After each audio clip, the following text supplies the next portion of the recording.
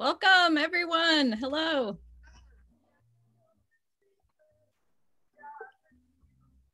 We're just going to wait like another minute or two to get folks rolling in because those participant numbers are going up and up and up, which is great. That's what we want.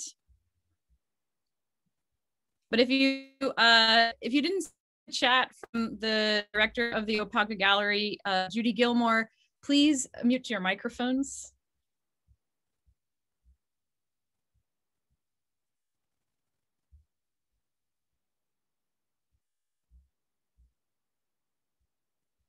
I also want to mention that we are recording this lecture tonight, just to give everyone a heads up.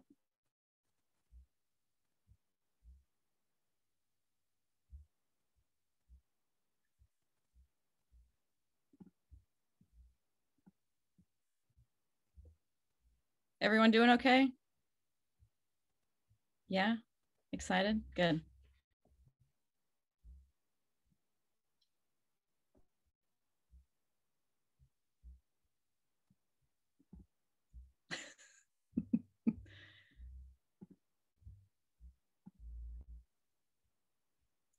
I was laughing because one of my students was like, oh, that's what your face looks like, because I'm usually like this to them.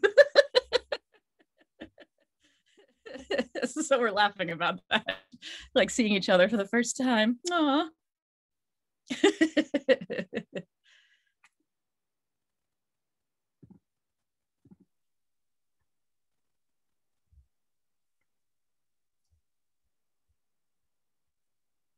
Well, what do you think? Should we do this? Should we get going? Feels like we should.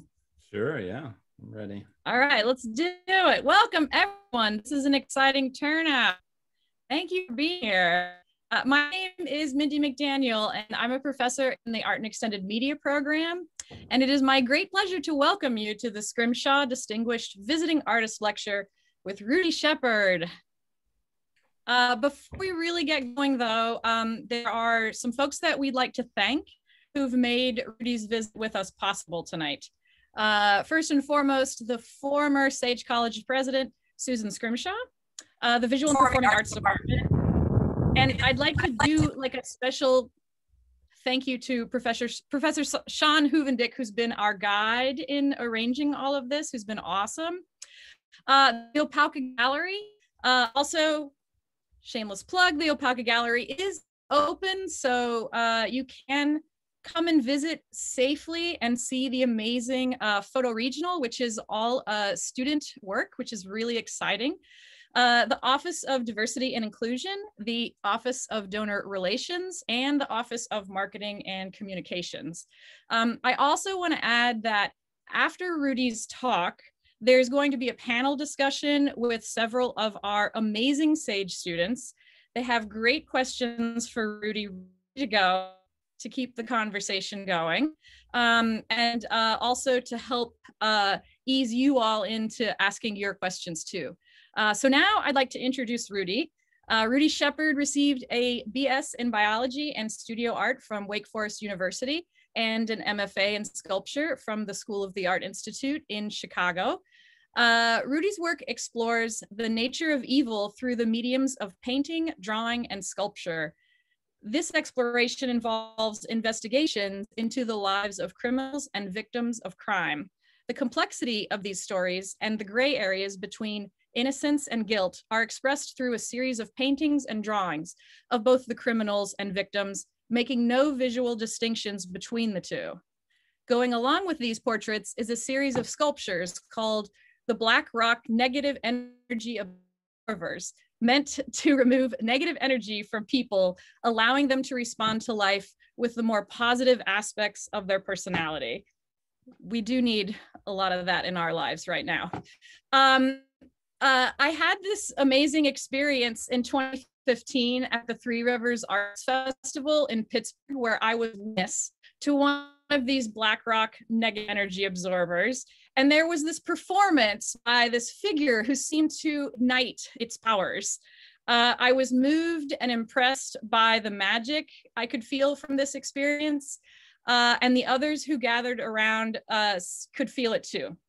So I'm excited for you to hear from Rudy. So without further ado, please just temporarily unmute your connection to give him a warm welcome.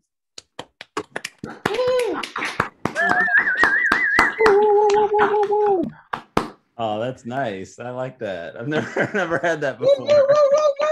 Zoom applause. Cool. Hello, everybody. My name is Rudy Shepherd, and I really hope that my connection is okay. I've unmuted myself, so first faux pas, I've got through that. I want to start the talk by sharing somebody else's work. Actually, I'm going to share a video of Nikki Giovanni reading a poem. I listen to this when I work in my studio. I listen to podcasts and just whatever I can to keep my mind focused and enjoy what I'm doing. And I listened to this interview with her, and the interviewer talked about this poem, and they read little pieces of it. And then I went and I watched this video, and it moved me to tears, and it just really inspired me. And so I wanted to share that, and it sort of relates to my work for sure in a way. And I don't know, I just think it'll be, and I like to do weird things, so just make each one of these different. So I wanted to share something that I've never shared before, just the type of things that I find inspiring. So we'll see how it goes. Hold on. I don't think I did that audio thing. So let's do the share sound, grab the video again. And here we go. And hopefully we won't get a commercial from Zoom. The video is not that important. It's really just her standing there talking. So hopefully just the audio at least works if the video is a little laggy. So here we go.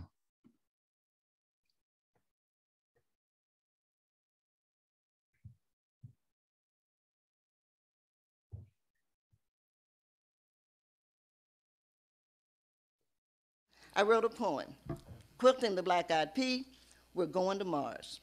We're going to Mars for the same reason Marco Polo rocketed to China, for the same reason Columbus trimmed his sails on a dream of spices, for the very same reason Shackleton was enchanted with penguins, for the reason we fall in love. It's the only adventure. We're going to Mars because Perry couldn't go to the North Pole without Matthew Henson, because Chicago couldn't be a city without Jean-Baptiste de Sable, because George Washington Carver and his peanut were the right partners for Booker T. It's a life-seeking thing. We're going to Mars because whatever is wrong with us will not get right with us. So we journey forth carrying the same baggage, but every now and then leaving one little bitty thing behind, maybe drop torturing hunchbacks here, maybe drop lynching Billy Budd there, maybe not whipping Uncle Tom to death, maybe resisting global war, one day looking for prejudice to slip, one day looking for hatred to tumble by the wayside, one day maybe the whole community will no longer be vested in who sleeps with whom.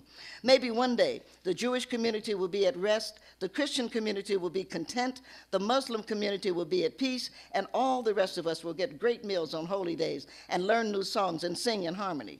We're going to Mars because it gives us a reason to change. If Mars came here, it would be ugly. Nations would band together to hunt down and kill Martians.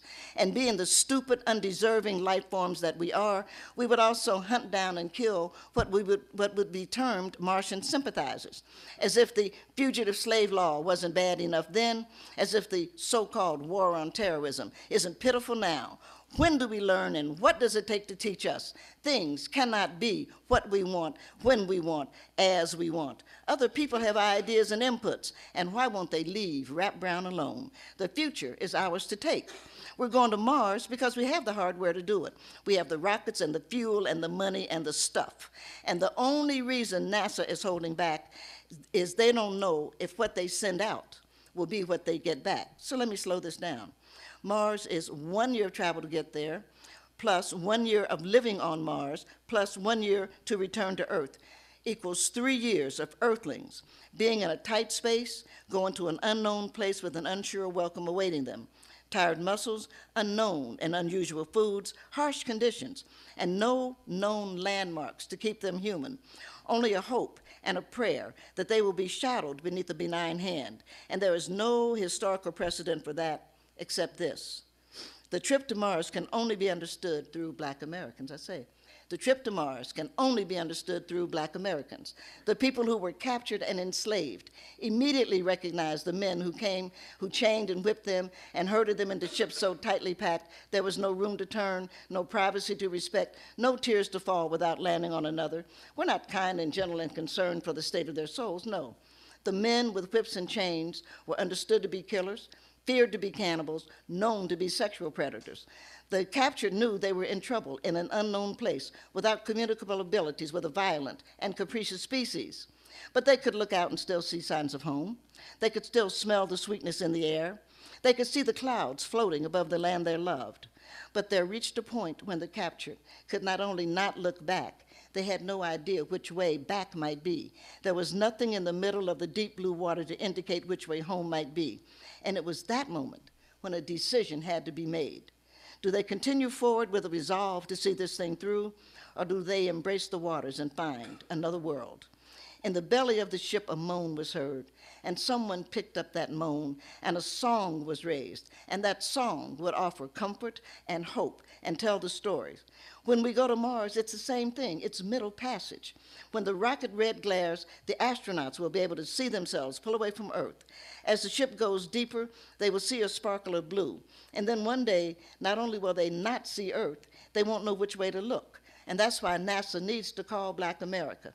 They need to ask us, how did you calm your fears? How were you able to decide you were human, even when everything said you were not?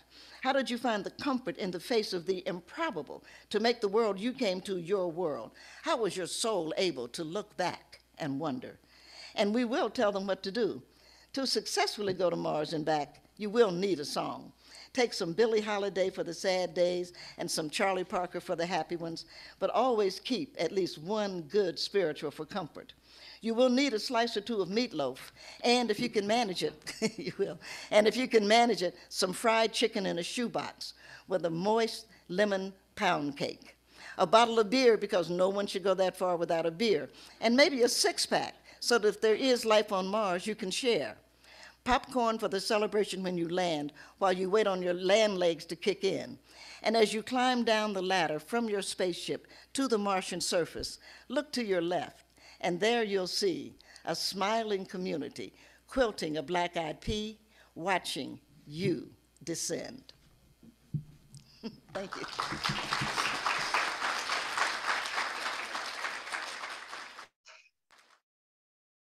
Oh, hold on, let me. All right. I just love that. Yeah, I could say so much about that. I could spend 45 minutes talking about that. I feel, you know, it's doing something that I try to do in my work, which is talking about, you know, dreaming of a future, looking to the past, finding connections between the two. It's both like beautiful and tragic, and, you know, it has real information and fantasy. All of these things are the things I look for, things like that, you know, that they kind of talk about the world in a different way, right? And also just feel this kinship. When I hear something like that, I just feel this like kinship to her as an artist and me as an artist, you know, different forms, but, you know, kind of similar mission, love in our hearts, trying to help out. So with that, I'll start. So the first, so, you know, as the introduction said, you know, I went to undergrad at Wake Forest University. And when I went there as a pre-med student, and I was on the track team, and that's how things started. And the track thing went away after about a year. I realized, you know, that was not for me, at least at the college level. I do run a lot now, which, you know, we may talk about, but and the pre-med thing stuck around for like 3 years, and then until I took an art class. I took a sculpture class in which I started making art and having these critiques, and I just, something like a spark lit in me that hadn't been lit in any of the 3 years of college before that, and high school probably before that. You know, I found my voice, and, you know, I've always felt like sculpture is that place for me where magic things happen that are different than other mediums. I don't know, it's just sort of where I started.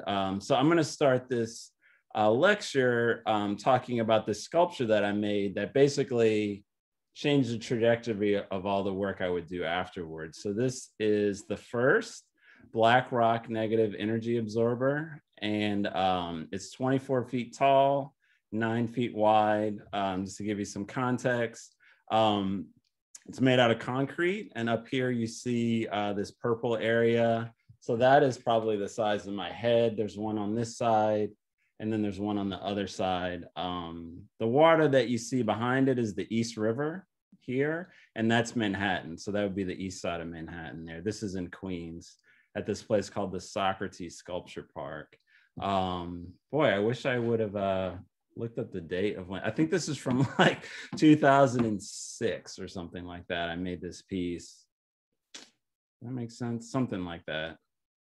I think so. Doesn't really matter the specific date, but so the way that this place works, this is called Socrates Sculpture Park, and every year they do this open call. So if any artist living in New York City can propose an art project, a sculpture project, and then if you get accepted, you have like several months to make a sculpture. You can make it on site, and they give you money to make it, and then it's up for 6 months. And so I've been doing lots of sculptures and different things. Prior to this, I'd been living in New York since 2001, and making a lot of like political artwork.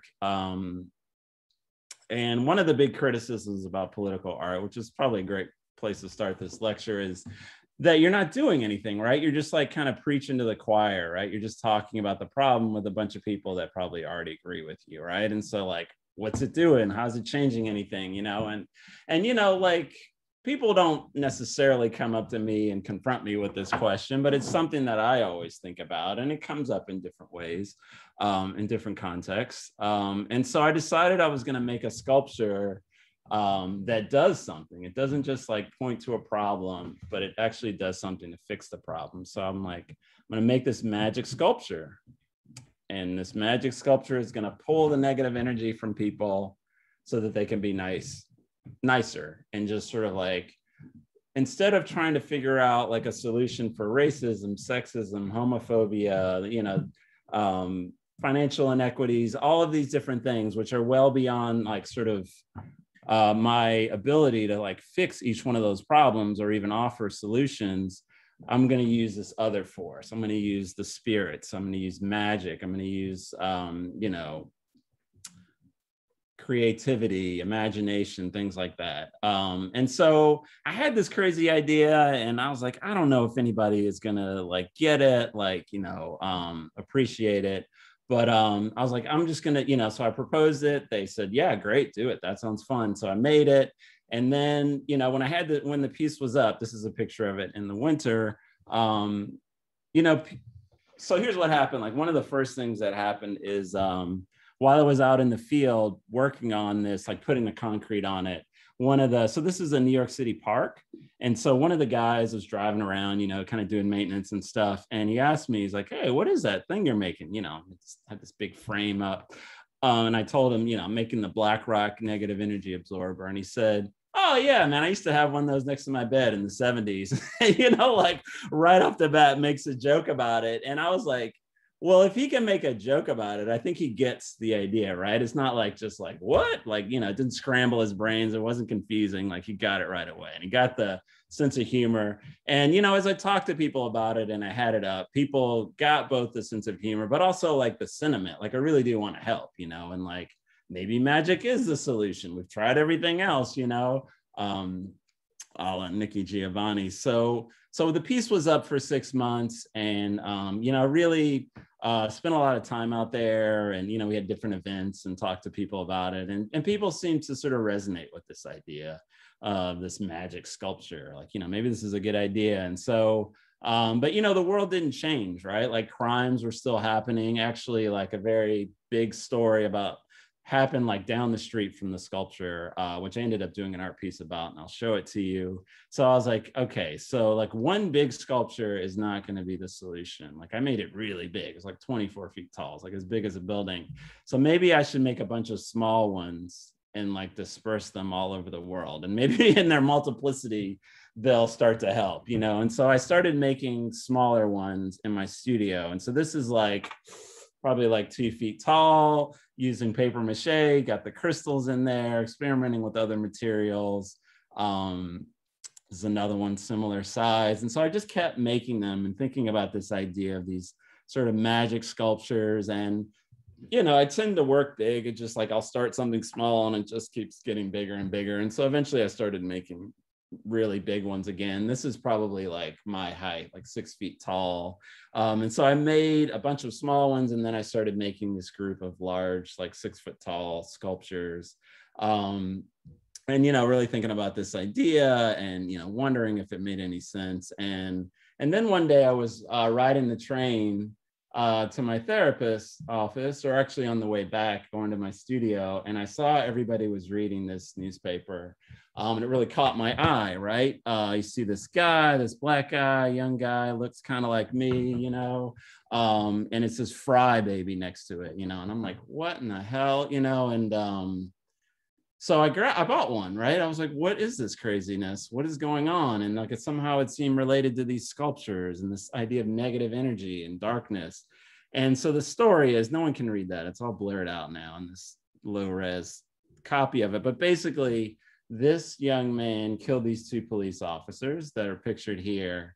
And he had gone to court the day before and stuck his tongue out at one of the widows while he was there. And so that's why the New York Post said, like, just burn this guy, you know, just kill him. Which, you know, like, so he did a bad thing, right? He killed these 2 people. Then he goes to court, he doubles down on it. He sticks his tongue out at the widow. But then the Post does this terrible thing, and they make this like newspaper, which just totally dehumanizes him. I don't think they would have done this now. This is back when I'm talking, you know, like 06. Just so interesting, right? I mean, they're known for doing these really ridiculous covers that are really insensitive and just grab your attention, but they even wouldn't do this now. But so I was just thinking about the layers of like, who's worse, you know, and like, what's the repercussions of this? Like, he did a terrible thing, but then them like sort of castigating him has a spillover effect on me and anybody that looks like me, right? It just sort of like villainizes Black men, like, it just feeds into that. So I knew that this thing was related. And so somehow, but I didn't know what I was going to do with it. So I just like tacked it up on my wall, and I kept making the sculptures, and I kept looking at it and kept just like, couldn't let it go. Couldn't stop thinking about it. So eventually I made a painting of it. And so this is like the first one of these sort of portrait series that I did. And it really just on a whim, based on just running into that newspaper. This is Ronell Wilson is his name. And so this is an acrylic painting on panel. The first ones were that made in this sort of format. So I made a painting of him, and you know, and you know, put it up on the wall in the studio, and I'm making the sculptures, and I'm like, yeah, there's something happening here. These 2 things are talking to each other. They're kind of talking about the same thing in different ways. And so I kept making so I made more, you know, you start paying attention, you start seeing patterns, right? And so you start seeing other Black men accused of crimes, sort of castigated by the press. Not all great ones, right? Like not all innocent victims. Some are more sort of like, what would I say? Sort of like, some are more sort of innocent victims and some are more sort of perpetrators. And I'm having trouble talking about it because it's very complex. And so the language around it, I don't want to just sort of flatten out what I'm saying. I'm really trying to speak to the complexity. So this one I made, actually, this guy is a Black president from Sierra Leone that was not a good president. This is before Obama. He basically had his political opponents killed by a militia group. So he was in the news. And so I, you know, was thinking about that. And then these guys, these are the guys, this guy, and this guy had stolen a car, got pulled over by the police, and were and ran, like shot the police and escaped and fled. And they were in the news for weeks and weeks and weeks after. And this all happened like maybe 2 miles from that sculpture that I told you about, like down the street, literally. So, and this guy in particular, you know, what I really started thinking about like right away, and I guess you could see it in the first thing, is how the media works, right? Like how they report on these stories and like, why do they report on these stories? And one of the things that it made me think about is like, one thing I've been thinking about and talking about, and I don't know if it's true, this is my crazy theory, is that like this country is full of people from all over the world, right? And we all have different beliefs, different religions, all, you know, no religion, all different types of things. So the media, so, you know, as a culture, like how do we sort of arbitrate morals, right? How do we tell people what we like, what we don't like? We have our laws, right? That's one thing. But I think the media plays a role in sort of like sort of raising up people that we want to call heroes and tearing down people we want to call villains, and sort of shaming people when we don't like what they have to say or what they do.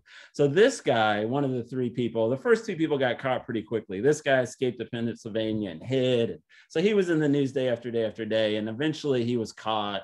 And they made a big joke about him because he was overweight, and they caught him in a ditch, and it was ha ha ha. We're all to laugh at him.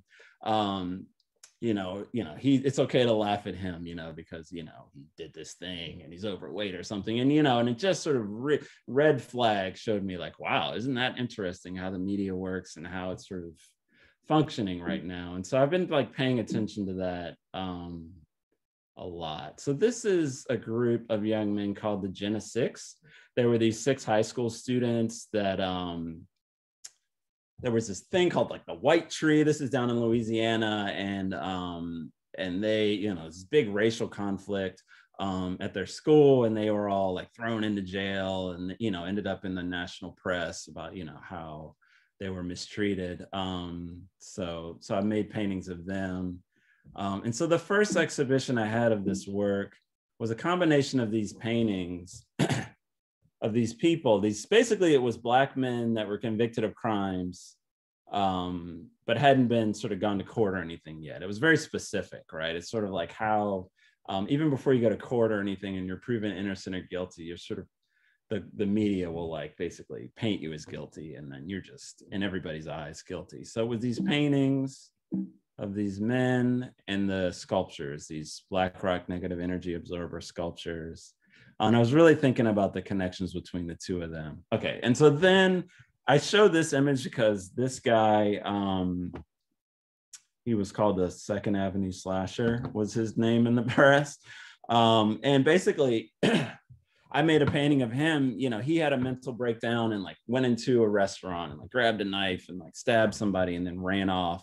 And eventually he was caught. He was having a mental breakdown. He had mental illness, and so he was in jail, and all of a sudden I'm at home. I have this show, and like maybe a month or two later, I start getting, this guy sent me this huge packet of papers, legal papers. And so I get this packet of legal papers from him, and I kind of like look at it vaguely, but I'm like, oh, I'm too busy. I don't have time to look at this. So threw it in a drawer. And then another couple of weeks go by, or like a month or two go by, and I get another stack of papers from him, legal papers. And I'm like, oh, I really ought to look at this. And I was like debating like, oh, this guy's reaching out. Maybe he's asking me to help him with his case. I don't know what's going on here. And eventually I get a call from the gallery. They're like, Rudy, this guy is, he's accusing you, the New York Times, the Daily News, the Post, the Washington Post, of defamation of character. And so he was suing me. Those papers were legal papers. He was suing me. And so luckily, the partner of one of the people at the gallery was a lawyer, and he was able to sort of plead my case. And basically my press release for the show was my defense. Basically, I was actually doing the opposite of what he was accusing me of. Like I was trying to sort of like have us relook at his story and not just flatten him out to some, evil villainous person. And so it was a really interesting lesson for me. Like the things, those press releases you write and you put on the desk at a show that like nobody ever reads are really important. You know what I mean? Like in this case, it sort of got me, it made clear my intentions in this situation, which was, important. And so I did before that, but I definitely from now on, like really think about the stuff that gets written about my work and how make it clear to people like what my intentions are. So, the case was dropped and everything worked out fine. So these are the first 2 watercolors that I did. I'm not going to tell all the stories of each one because they're all quite harrowing. But basically the guy on the left killed the guy on the right. And it was initially thought that it was sort of like they were strangers and that it was sort of racially motivated, which it may have been.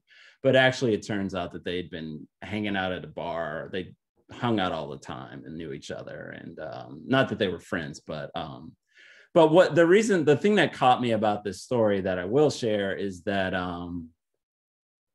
if you look up James Beard, who's the victim, you get the other guy. And if you look up the other guy's name, you get that guy. And like their names are intertwined. And if you're not careful, you'll think one person is the other. Like the way the internet works is like the victim and the criminal, like they're married together forever. Like if you look up James Beard, you're like, well, is it the white guy or the black guy? Who's James Beard? You know, you really, and so I was just really interested in that and like how their fates are now intertwined, you know, one person has passed away, one lives the rest of his life. I mean, anyway, in real life, you know, he lives the rest of his life sort of paying for his crime, you know, but also within the way that they're remembered. So this was the start of the watercolors, and it was just me continuing to work with this material and these ideas and think about them. And I started thinking about these relationships between these two people. And like was mentioned in the introduction, when I show them, I just show them all the same. They're just on the wall all together. They're not sort of like, you can't tell who's the victim, who's the perpetrator. And because I'm really interested in people looking at the work and not knowing, like just seeing them as people first. And then, you know, you can go and look at the little check sheet and see what each person's name and their story and all that. But in between the time when you look them in the eye and when you do that, you know, there's room for them to just be a person again before that judgment comes in. And I'm really interested in that gap. So this is Sean Bell on the right here, and one of the police officers that killed him on his wedding day. Keel Coppin, Ted Kaczynski. So this is Ted Kaczynski, the Unabomber. This is him as a high school student. I just looked back and I was like, what was he like as a kid? You know, just thinking about him and things, and, you know, like really trying to like investigate this idea, like who are these evil people? So this is Zakaria Moussaoui. He was involved in 9/11 and was captured and imprisoned. This is Gabrielle Gifford, and the guy that shot her, she survived, and then these 6 victims died in that shooting.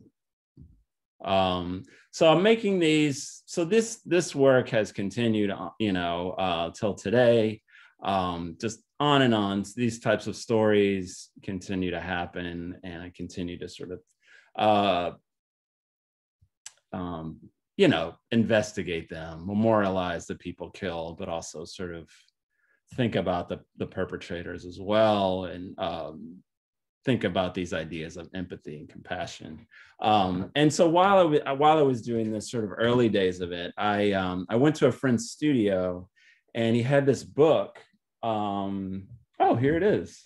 This is a cool thing about Zoom, is I can show you the book. So this is a book that he had in his studio that I then took and said, this is mine now. He's a good friend. So he had this book in his studio. I don't know why he had it, but basically it was portraits of these men in the Taliban. And basically what they would do was they would have a portrait taken of themselves before they went off to battle. Like they would go to this specific these portrait studios. And so someone made a book basically collecting all these portraits. They're anonymous, like they're from the studios. And it really just like, it's just a book with all the pictures, right? And you're just looking in these people's eyes, and just, when I looked through the book, it really made me really think about who these people are, these people in the Taliban, right? And beyond just sort of like, oh, they're these evil people over in Afghanistan, and we gotta like, they're responsible for 9/11, and we, you know, and they, you know, we must obliterate them, you know, which is sort of the American party line, at least in the beginning. And so I looked at these people and I was like, oh my God, like, who are they? You know, like, what are they fighting for, and why are they willing to risk their lives? What is the, you know, what is compelling them to risk their lives, like to go off to battle, to die for these beliefs? Like, what is, you know, what's in it for them, you know? And so it just sort of complicated this flattened again version of them as just sort of these evil sort of perpetrators over, you know, the less you know about somebody, the easier it is to sort of villainize them. And so I just, again, didn't know how it was related per se, but I was just like, all right, I need to take this book to my studio. And I just started making portraits of them and looking them in the eyes and really thinking about them and who they are. And, I say all this to say, like,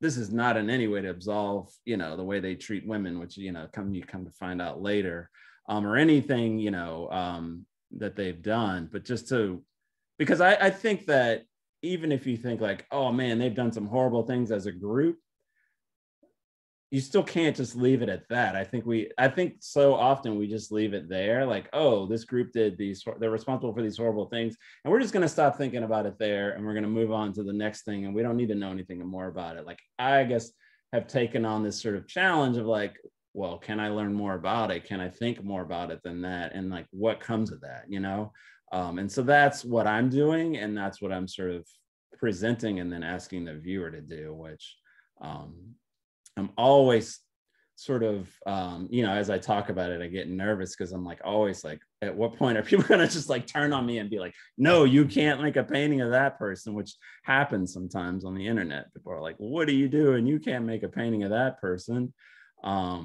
So I'm used to it, but I also am very thoughtful about what I'm doing and careful. So that was a whole series of portraits that I did. I just showed you a few of them.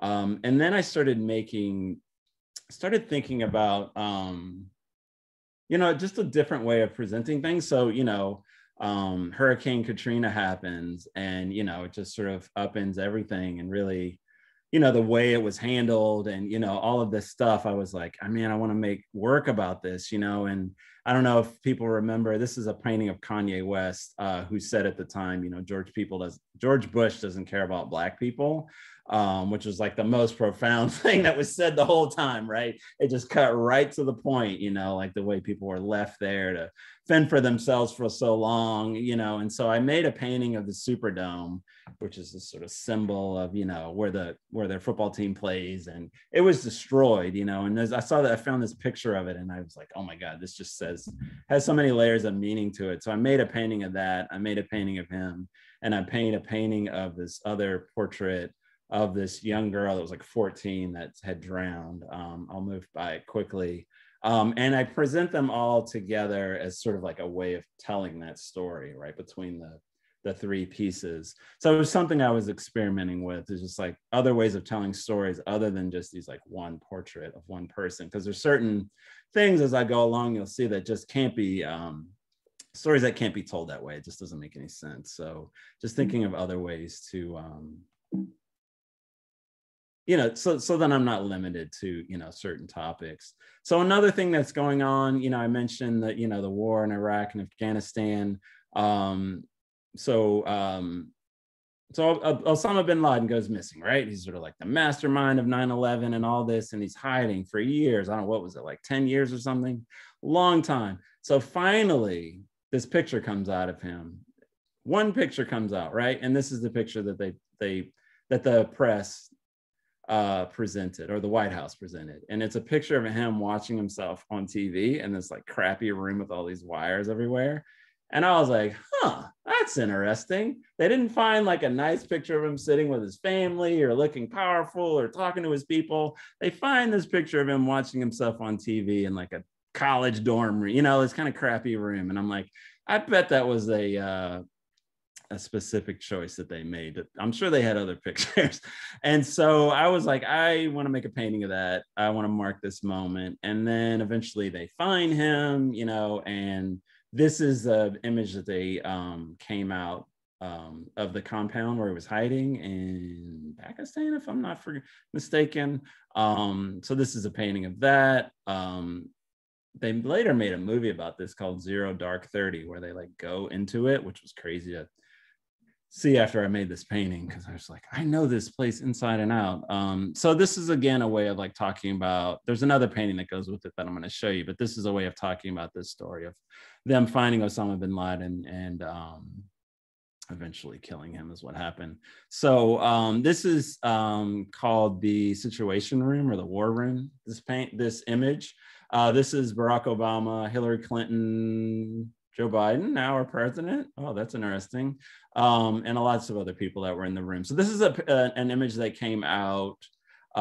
This is them in the room watching the attack happen. And I wanted to make a painting of this because I thought it was just so interesting. Like everybody's body language is just like speaks just so much, right? So there was a lot of talk made of Hillary covering her mouth, like being aghast, like being human, being like, oh my God, this is terrible. Like, I don't know why that was a problem, but you know, she's not supposed to do that or something, right? And so that was like one thing that talked about. But Obama, like it came out a little weird here because, you know, in the translation, but Obama was like sitting in the chair, sort of like shrugging, like he didn't want to be there, right? He was just like, oh, this is awful.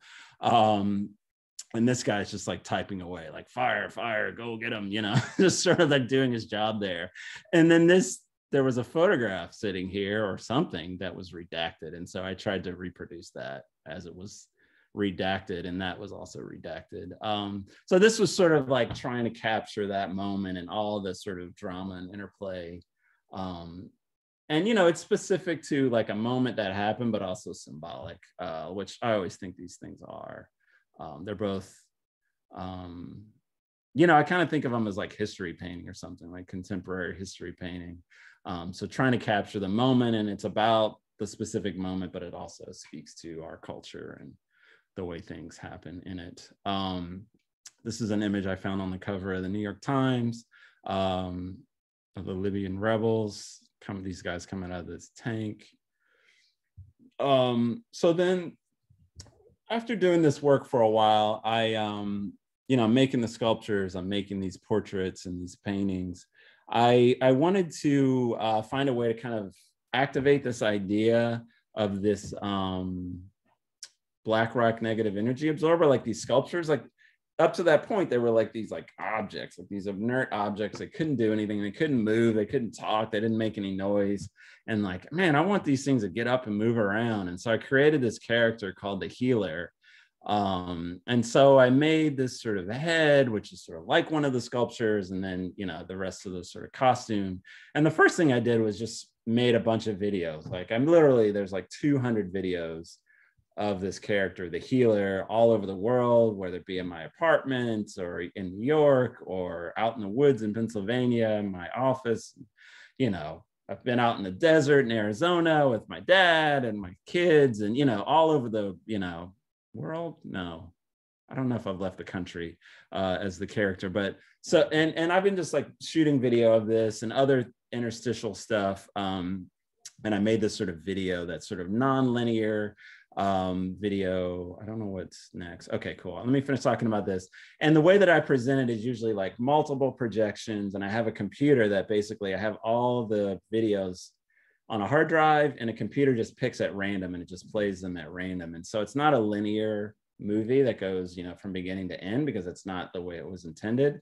And it's just played on multiple channels, and it goes randomly. Sometimes you'll see the same scene on 2 different screens, and things like that happen, or bird flies by. You know, there's a lot of serendipity that happens, which I'm really interested in. And I also started making these small ceramic versions of them. These are called healing devices. Still thinking about this idea of healing, but I was trying to sort of kind of shift the scale to something you would like, thinking of tools, like things you would interact with and like use, or, you know, so they sort of suggest some kind of function. Am I supposed to pick it up? Am I supposed to blow in it? Am I using it for something? Like, you know, sort of kind of resemble objects from our everyday life and their scale.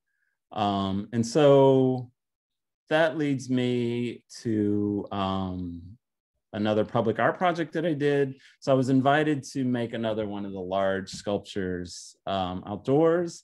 This is a sort of, goodness, what am I trying to say? A sort of drawing of it, digital drawing that I made of it, a proposal, that's what I'm trying to say, of the piece. This was sort of the idea. I'm gonna walk you through, I know there's students here, so I just wanna kind of walk through how they're made. So this is in Manhattan, that's Houston Street, so Soho. No. Soho's to the right over here. This is the Lower East Side on the other side of the street. So this is kind of how they start. They have a, you know, I make like a wood frame. I kind of work, I had a drawing, but I kind of work intuitively, and I just sort of make it. make it sturdy, but also kind of like find the form as I'm going along. It's a similar way to work with other things. And then I cover it in metal lath. And then I start putting on concrete. So it's actually, it's meant to look like it's solid, but it's actually hollow. And so the first coat goes on like that. And then the second coat has the dye in it. And so this is us working on it. And there's a finished piece here. So when it's first finished, it looks like perfect. And then as the lime in it kind of comes bleeding through, it kind of looks more natural. So at this point, I've got this character that I made, oh my God, the healer. And I've got these sculptures now, right? And so I was like, oh, maybe this is an opportunity now. I could bring the healer into the real world. I'd never done a performance with them before this. And so I was like, oh, I'm going to bring the healer in and he's going to actually like turn on the sculpture. So that was my idea. I was going to have this like ceremony. And so what I did is I have a friend that's a musician. So I invited him to provide some music to set the scene. And I kind of just gave him the idea of, it's going to be this healing ceremony. We're going to turn on the sculpture. And I worked out some like hand signals, we're going to kind of take the tone up and bring it down and things like that. And then I had this friend that is these are the guys that helped me build the sculpture. Guy I went to grad school with, Matthew Lusk, and this guy, Stefano, was in town from Italy for the summer. He's an architect, and he was just like, our kids played Little League together, and I literally was like, hey, you want to help me make a sculpture? And he's like, sure, I'm not doing anything. I'm just hanging out in New York for the summer. So he spent 2 weeks with me making the sculpture. Back to what I was saying. So the healing ceremony. So we invite everybody here. This is my friend Ian Mayer. He is an artist, but he's also a Unitarian minister, and he's also hilarious. So I had him sort of open up the ceremony, and I had him talk about this idea, that we talked about at the very beginning. The world is so troubled, and we need love. We need the healing. We need the healer is going to come. He's going to turn the sculpture on. The sculpture is going to heal us, And so he's got sage. He's buried in sage. I don't know what he said. I'm somewhere off, getting ready. But by the time I come out to do my performance, the crowd is chanting, "We need love." He's got them all chanting. And I come out as the healer, and I do this performance, which is all improvised, both the music and my movements. And I sort of quote unquote, my prompt is that I'm going to activate the sculpture. I'm going to turn it on. I'm going to embody that for the viewers. And so that's what I do. And so here's some still shots of that experience. The performance, the first one, just sort of naturally ended with me climbing up to the top. And, I don't know, just felt compelled to do it. So I did it with a mask on, not really being able to see, but it was fine. I sort of stumbled around and made it up there. Everybody takes their phones out and takes pictures. And then I come out and I disappear.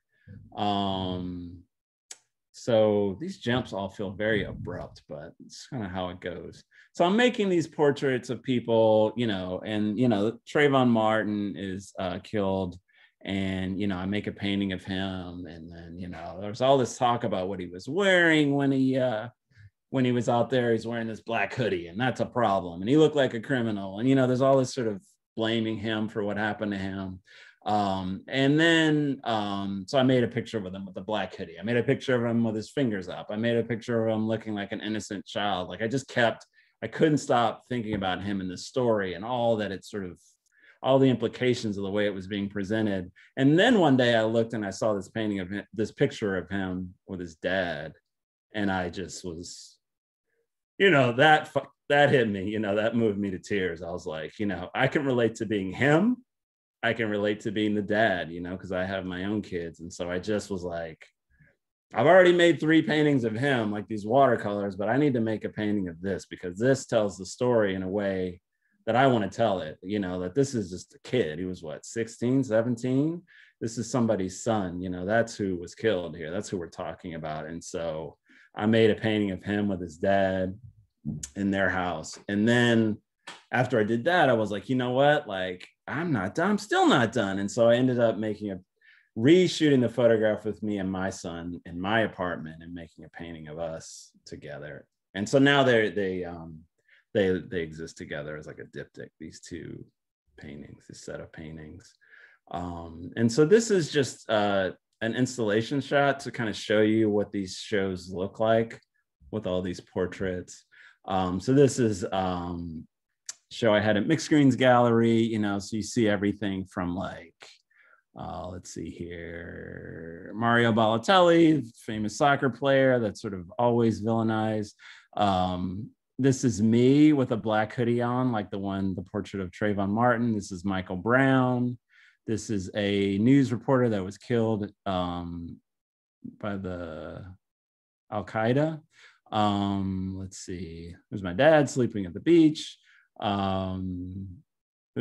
Maya Angelou. There's Trayvon Martin. There's Lil Wayne. There's another portrait of Trayvon Martin with the fingers up.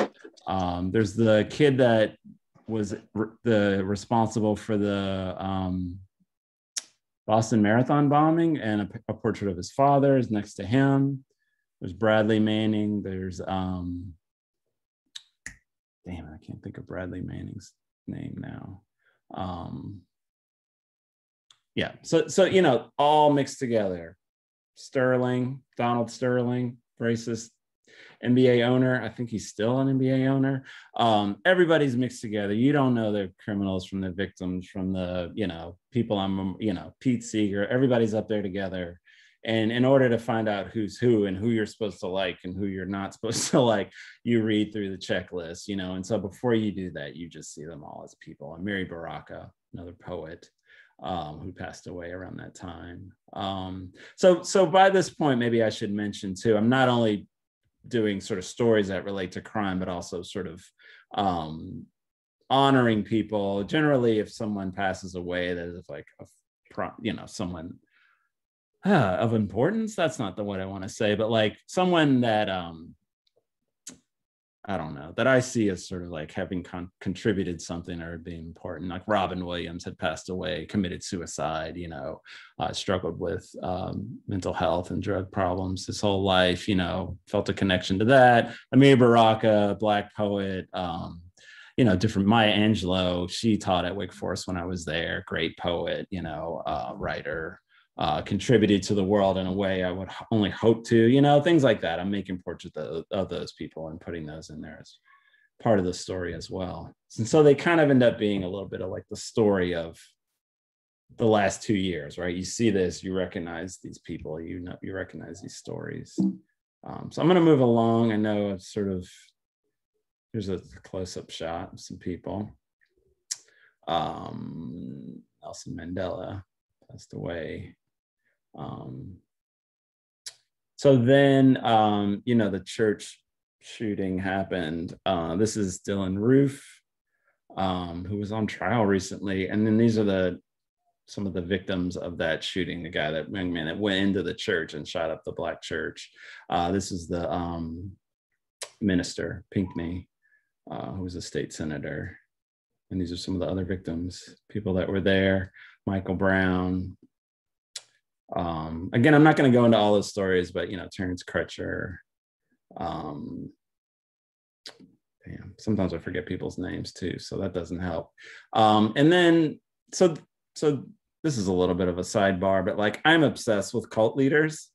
And if you just go with me for a minute, they've been in 2 shows already. And the reason that I'm obsessed with them, and like the movies about them always sort of like start the same way, right? They start this like utopian sort of religious sort of community. Like, let's say Jim Jones, that's him there, right? He starts this church in San Francisco, and it's like multiracial, and everybody's like singing and loving, and everything's going really well. Then they move to the inlands in California. They start a farm, they're growing their own food, they're living together, everything's cool.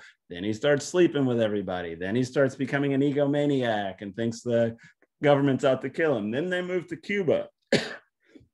And then he flips out and says, oh, you know, they're all trying to kill us and we all have to, you know, they all start like kind of like this utopian, amazing, like beautiful thing. And then they all end up like these leaders, like whatever psychosis or sort of narcissistic thing they have in them, like sort of turns the whole thing around and makes it like, the opposite of any kind of utopia, right? So it's like they offer an escape from this world that I've been talking about, and then that escape sort of like, because they're human and very fallible, it always like collapses and becomes worse. So this is Father Yod. He had a cult in the 70s in California, and they had a rock band. They made really good music. They're called the Source Family, but yeah, didn't end well either. Not as bad as that though.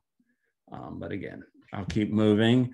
So these are more of the large paintings, kind of telling stories. So that's the one summer, two Malaysian airplanes disappeared. So I made a huge painting that's probably like 7 feet long, watercolor of that. These are the kids that were killed by the Syrian gas attack. Another image that just struck me to tears when I saw it. I'll move quickly because I know these things are triggering. This was a typhoon in the Philippines. I know lots of friends from the Philippines, and so I felt connected to that. Malaysian airline. And then this was these women from Syria who were a portrait that was taken of them. They were mourning the death of somebody. And so then this is again like that idea of history painting, where it is a specific painting of these specific people, but it's also symbolic, right? They're mourning for all of us. They're mourning for all these people, and so I sort of think of it that way, if that's possible. Alan Kurdi. So these are more of the healing devices. Sometimes they sort of turn into this invention of characters, the healer, different things happen, or I'm just finding form, thinking about function, fictional function. This one's called Black and Blue. So just showing you a variety of those. And then this is the project that I did. We were talking about at the very beginning at the Three River Arts Festival, this Black Rock negative energy absorber that I did there in downtown Pittsburgh. So this is a sculpture, and these are some shots from the induction ceremony, which is what I call the performance. So Ian had a friend that lived in Pittsburgh. So we got his friend, who was also a Unitarian minister, to start us off. He wasn't as funny as Ian, but he did a good job. He was a sweet guy. And then this is some shots that a photographer gave me of the days that followed. People were meditating next to it, doing yoga. Like it really people got the vibe of it there in Pittsburgh. It was part of this big festival too, which I think brought people there to see it. But I just love this image of just people like taking the idea and continuing with it. This is a performance that I did. So I've been doing the performances. At first it started with like connected to the sculptures, and now I do them in lots of different types of scenarios. So this is at PS1 during the art book fair one year. So it was just me and my friend Elia, who does most of the performances, and friend Christoph, and no sculpture, no images, just sound and performance. This is at Penn State. This is Brian Alfred. He's a painter. He teaches at Penn State with me, and he's also plays music, and Dan, violinist. So we're performing an induction. And then this is in Harlem. The Studio Museum in Harlem invited me to make a sculpture, and they said, you can make it in Harlem wherever you want. And so I picked this park next to where I used to live and take my kids. Yeah, let me tell a personal story. It's a little probably inappropriate, and I don't even have to say it, but there's a real specific reason why I picked this park. So when I split up with my wife at the time, my first wife, I moved to an apartment around the corner in Harlem, and I would take my kids to this park, and it was a very sad time in my life. It was like, so whenever I go by that park, it's kind of just sad, it kind of reminds me of like, oh man, that like year of just, ugh. So, like they're like, you can make the sculpture wherever you want. It's like, you know what? I want to put it in this park, and I want to transform this park, like for me, but also like, it's like a little quiet part of Harlem. It's just like, there's nothing happening over there. It's just very residential. A lot of people that just live in the neighborhood just come there, walk their dogs, and I was like, I want to put it in just like, not in the middle of flashy 125th Street. I want to put it where I know where the people live. And so I put it there for those multiple reasons. And the other reason I put it there is because it has this amazing bandstand that I'm about to show you. So this is the sculpture and me. These are shots from the performance. the induction ceremony. Oh yeah, this will work. So I'm gonna play another video and we'll see if the sound works. Just a little tiny short clip of just sort of like the peak moment of the performance, just to give you a little bit of a taste of what that's like.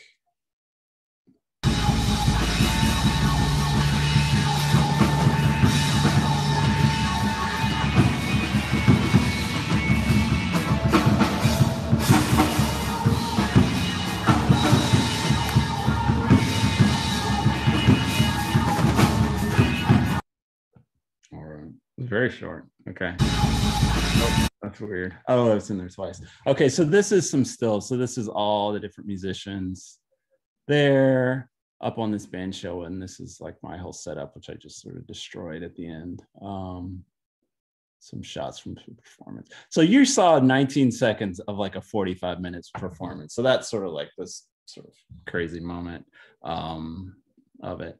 So another thing I started doing, and this is, I'm going to move quickly, but I saw this movie called The Holy Mountain. This is a scene from it. This is Alejandro Jodorowsky, the filmmaker, plays two characters in the movie. It's a portrait of him. It's a movie from the 70s. And in the movie, he says they're all around the world. There are these holy mountains and you must go to them. Like he just like looks at the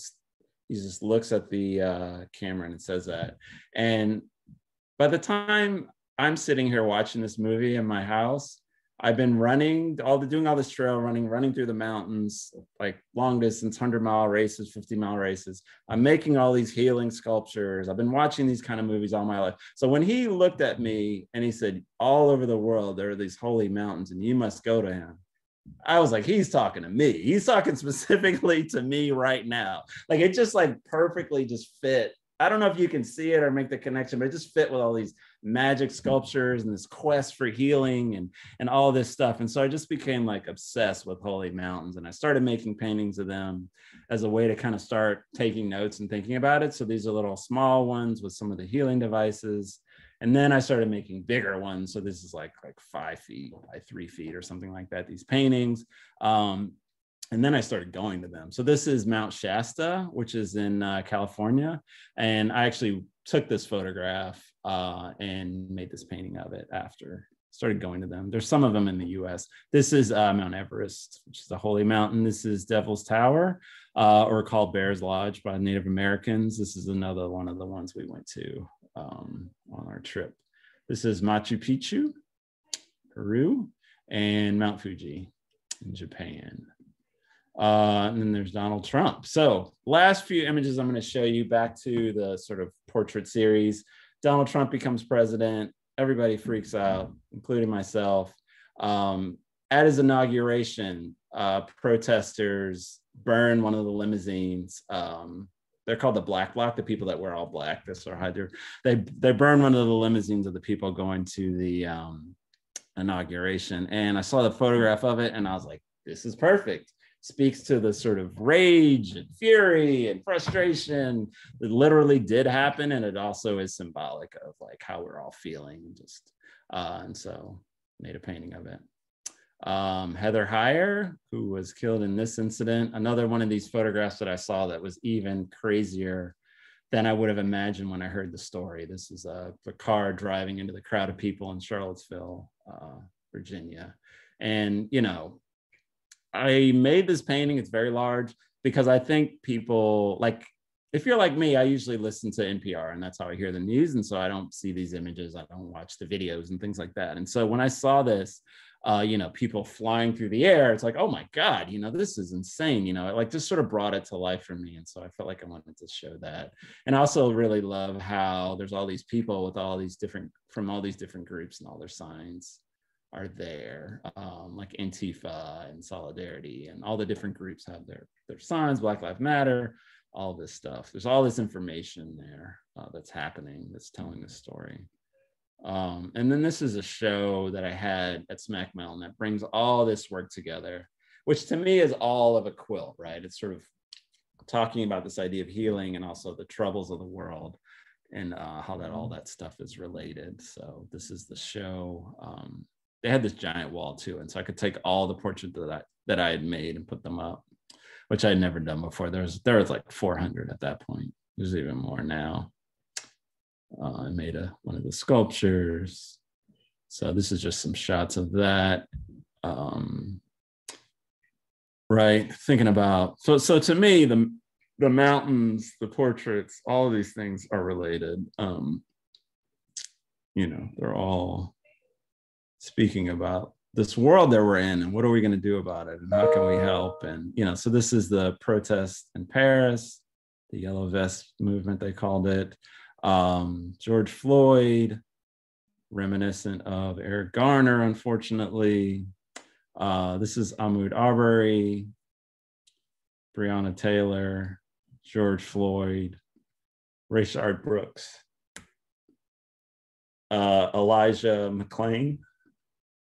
This is the Wendy's that they burned down this summer, where Rayshard Brooks was killed, sitting out in front of it. This is a police station they burned down in Minneapolis after they killed George Floyd. This is the protesters stormed the Capitol on January 6th. John Lewis, portrait of him after he passed away. Ruth Bader Ginsburg also passed away. And then these are two paintings I made this in this year that just for my own damn sanity, you know, like some hope. This is Alice Coltrane. She was married to John Coltrane, the jazz musician. She's a jazz musician. She's was also a very spiritual person. She started an ashram in California. So this is a portrait of her with the people that were in her community there in California. And this is Sun Ra. This is a very recent painting that I made of him. He's a jazz musician, spiritualist, filmmaker, artist. And this is his orchestra, Marshall Allen and June Carter and John Gilmore. And I think that might be, yep, that's the last image that I'm gonna share. All right, so I'll stop there. Should I stop sharing my screen for this next part? Probably, right? I can't see if somebody's saying.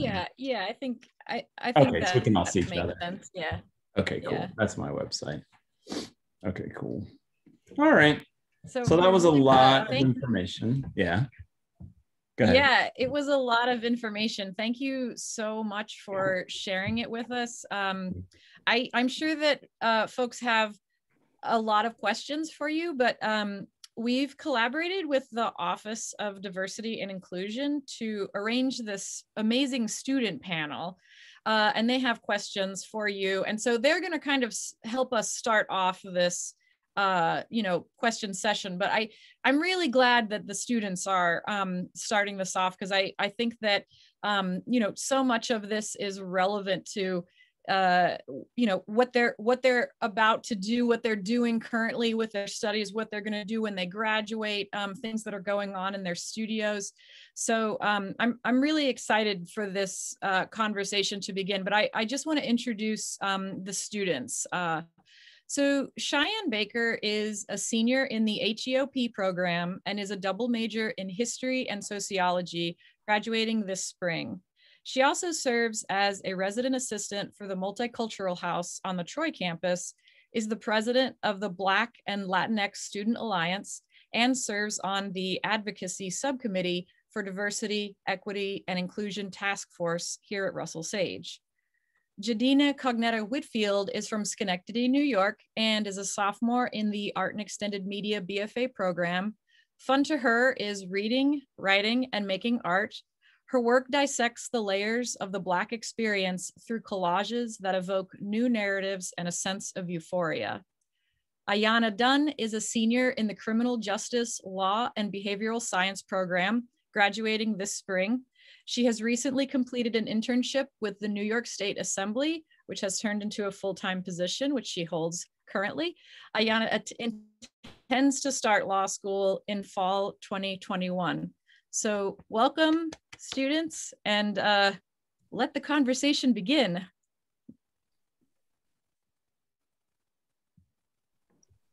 Hi, I guess I'll go first. Okay. I'm Jadiana, but everybody calls me JD. I just want to say, very grateful and appreciative that you're here and you're spending this time with us. A lot of your work was very moving to me because I felt a connection with it just because we talked about similar topics within our work. Yeah. And I have a question, well, I guess it's like a two-part question that I think really resonates with what I'm going through right now as an artist in college and stuff. So I'll just go ahead and ask it. As in black artists in an art world that I would say is predominantly white, did you ever come across times where you questioned whether or not you or your work was valid enough, or if you were choosing the right path due to the lack of representation?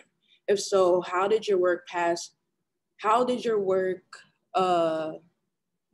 did you work to push through those doubts? And what are some ideologies or reminders that you may have thought of to keep you going? Right. That's a great question. And it's definitely real for me, definitely something that I've experienced. I guess the first thing that comes to mind is that, so I went to grad school in Chicago at the Art Institute of Chicago. And I had a great time there. It was a great program, met a lot of great people, had a good time. But when it came time to sort of like finish up my time there and figure out where I was going next, this issue came up, right? I started looking around at the galleries that were there. There weren't that many, at that time. There'd been a lot of galleries had left or whatever, but there weren't that many, and there were not very many showing African-American artists. And so I said, I don't think I can stay here. I don't think this is a viable possibility. As much as I love it here, it's cheaper, I'm all set up, I know people, like I have to go somewhere else where I feel like I'm going to have more opportunities, right? And so I came to New York City. I mean, I wanted to anyway. It's a great city, but part of it is like there are other African-American artists here. There are galleries that show people of color, whether they're African-American or some other. And so that's why I came here, right? Just because of what you're talking about. I couldn't just go anywhere. I couldn't go back to DC. There wasn't enough going on. And of what there was going on, I wasn't gonna, find a lot of community or a lot of opportunity. So I came to New York, and, what I found was other artists of color working on similar ideas, the way you're connecting to me. And when I hear about your work, I'm connecting to you. I met other people doing similar work. I also met curators, writers, musicians, people thinking about the same thing. And I, made community with them. I share my work with them. And, it's like, you don't have to explain as much of what your work's about to people that have been thinking about the same thing. Had studio visits with people that have read like all the different things that I have, and all the political stuff, and they're up on it, and the conversations we have are just we just go up from all the things and other studio visits where someone really doesn't have that background, and you're explaining things, and oh, you don't know who Marcus Garvey is, all right, let me break that, oh, you don't know who this person, you have to like you're doing all this work, and you just know there's no connection happening, and so, yeah, where I live, where I've been successful to the extent that I have is because, it's shaped by what you're talking about, and even there have definitely been times when I was making this work and everybody else was doing something else, right? That's not what was like hot or hip, you know what I mean? Well, most of the time I've been doing this, there's been other shit going on that's on the cover of, Art Forum, and I'm over here, talking about race and identity and the nature of evil, and like people are like, it's party time, it's 08, it's 2006, we're like all blinged out and having fun. We don't want to think about, the sad state of the world, right? And like I just keep working, and the people that connect to that are the ones that give me shows, that invite me to speak.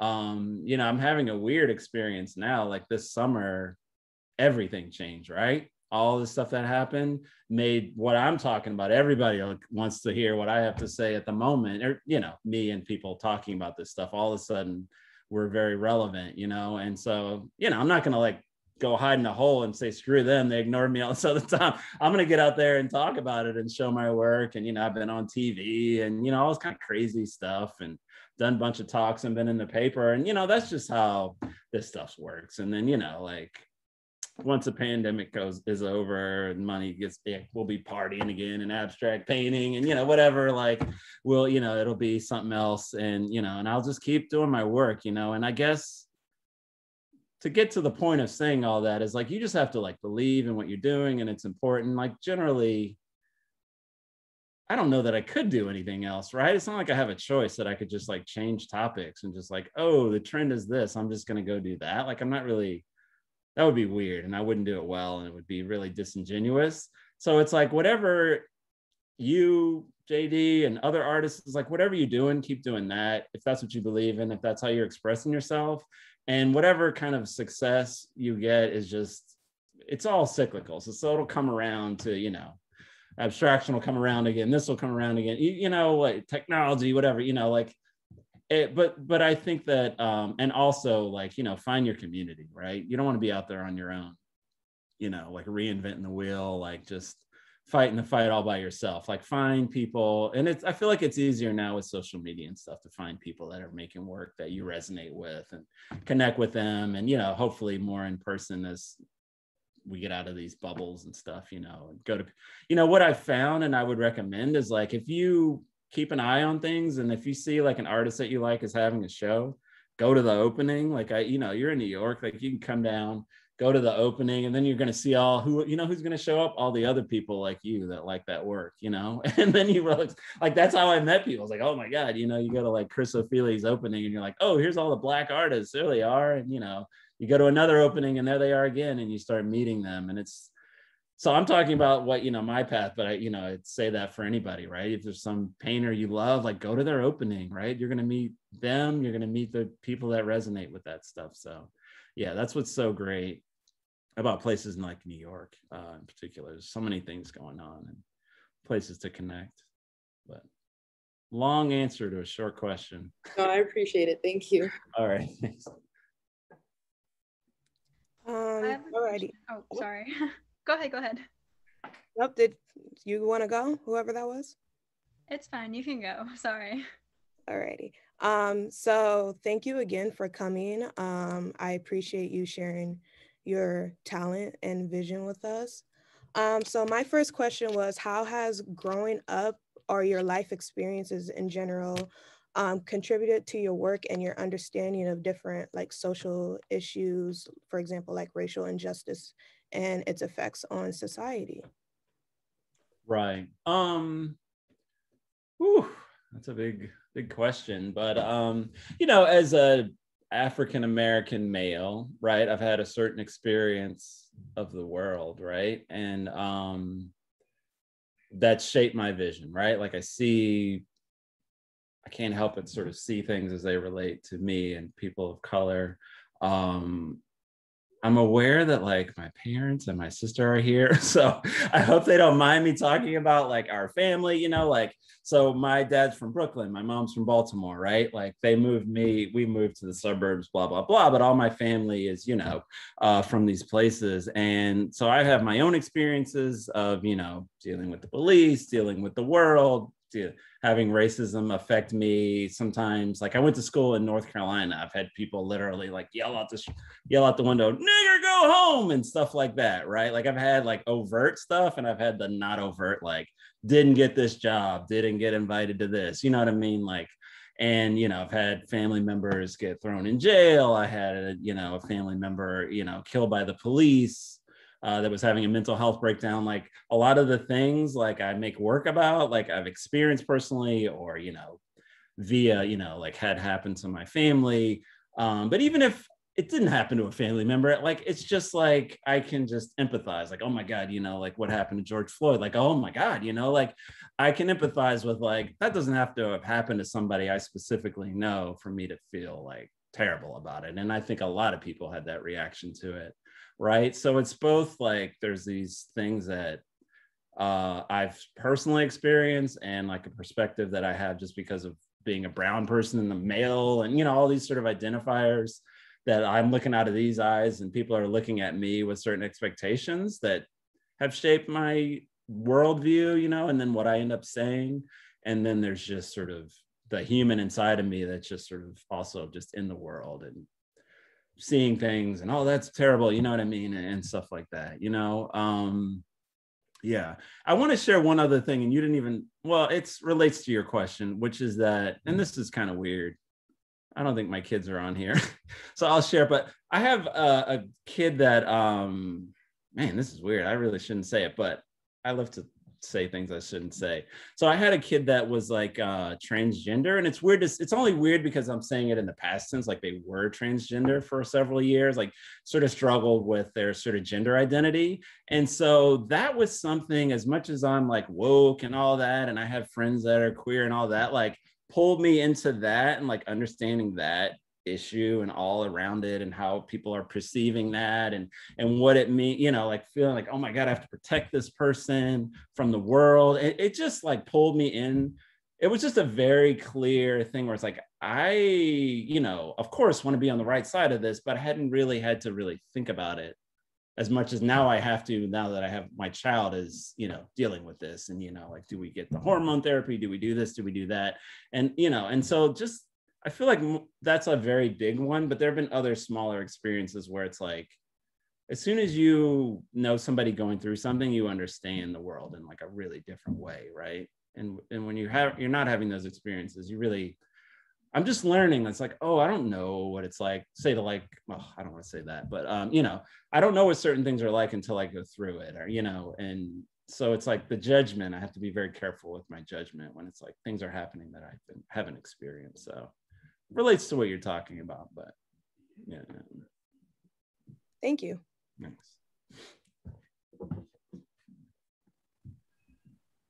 Ayana, did you have a question that you wanted to ask? Yes. My question is that, so you have been creating a lot of artwork for a very long time. I wanted to know, what were some things that you do to avoid burnout? So I think that what I do is to always have room for like experimentation and to just try something. You know what I mean? Like I don't make a lot of rules, like I do this and I don't do that. You know, like I have these like projects that are continue, right? So like this portrait thing I've been doing for like 14 years, but I'm not doing it because I feel like I have to. I'm doing it because like things keep happening and I want to do it, right? But I also just like, oh, I watch a movie and I hear about these holy mountains and I'm like, oh, I'm gonna do that. And I don't know how it's related, and I just do it, you know? Like I try to keep just room for me to just sort of do what I feel inspired to do. And so that way I don't feel like I'm going in and I'm doing the same thing over and over, you know. I was watching this Instagram video the other day and I was like, this guy was like making this figure, like a sculpture of a figure. And I'm like, that's what I'm doing this summer, you know, like I don't do that. As you can see, you did not see any sculptures of people, but that's what I'm going to try to do this summer. And I don't know how I'm going to do it. I don't know, like my mind is just like, don't do that. You don't know how to do that. Like, what are you going to do with the head? How are you going to make the hands? And this is like, I don't fucking know. When May comes, if I don't want to do it, I just won't do it. But I really want to do it. When I was watching this guy, it looked like a lot of fun and I could see how it would be really interesting. So that's how, you know, like I see something, I get inspired. Like I'm an artist, I can do whatever the hell I want. I'm just going to try it, you know, and if it doesn't work out, whatever, throw it in the trash. Don't tell anybody about it, but that's what I would, you know, how I keep it interesting and keep it from becoming too, you know, repetitive or like some kind of weird job. Yeah. I don't have a question, but I just wanted to say thank you for being here. And you're like Rocky, who's, you know, got something in the closet something in the basement, you know, you still got something in the basement. You still have something that you have to test out, you know. Right. I like that you hung something up, you tacked the newspaper on the board, and you knew you were going to do something with it because it affected you. Mm-hmm. I feel like that's where I am I'm first semester. So going back, because I knew I had something in the basement from years back, like, you know, right. Close to 30 years back. Mm-hmm. I just knew that there was something in the basement for me too, but I really enjoyed hearing that part of your talk about always keeping ideas fresh and just knowing that there's something out there and just going after it constantly. So thank you for that. I appreciate it. Oh, thank you. Thank you for sharing that. Emily, you had a question. Are you still around? I can't find myself. Yeah, I'm here. Okay, great. Hi, I'm Emily Sullivan. First of all, your speech was amazing and it was super inspiring. I really liked the idea of the black rock sculpture that absorbs all the negative energy. That was super cool. This might be a more personal question, but do you believe that your sculptures, like the rock ones, have made a positive impact on people, like in terms of healing them or cleansing them of negative energy? Oh, I always get this question and I never know how to answer. No, I know how to answer it. So here's how I think it works. So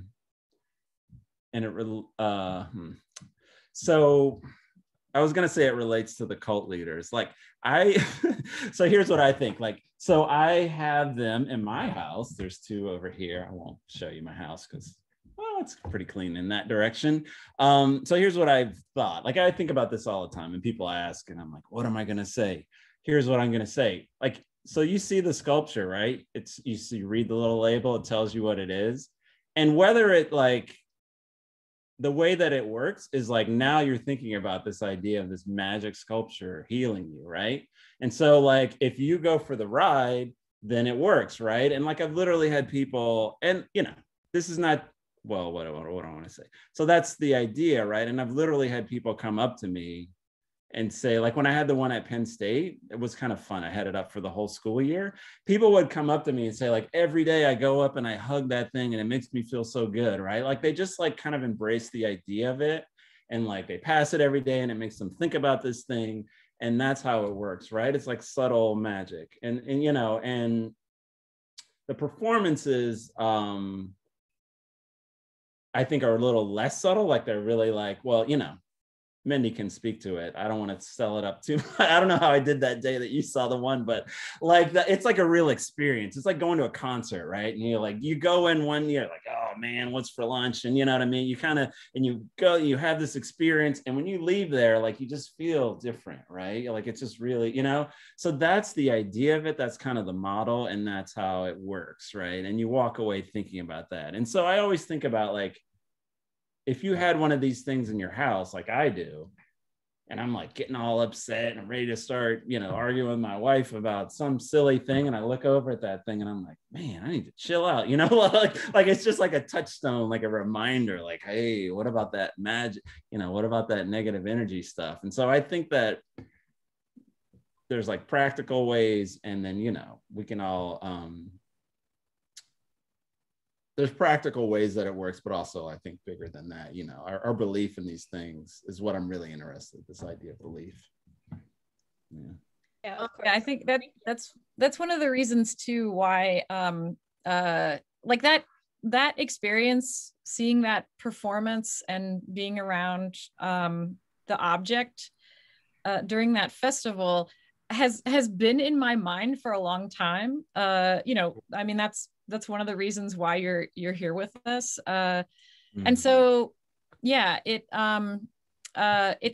hard to describe because you really, it's so kind of cliche to say that you have to be there, but I think that you all are getting a good sense, even just from the videos and the description that Rudy has shared.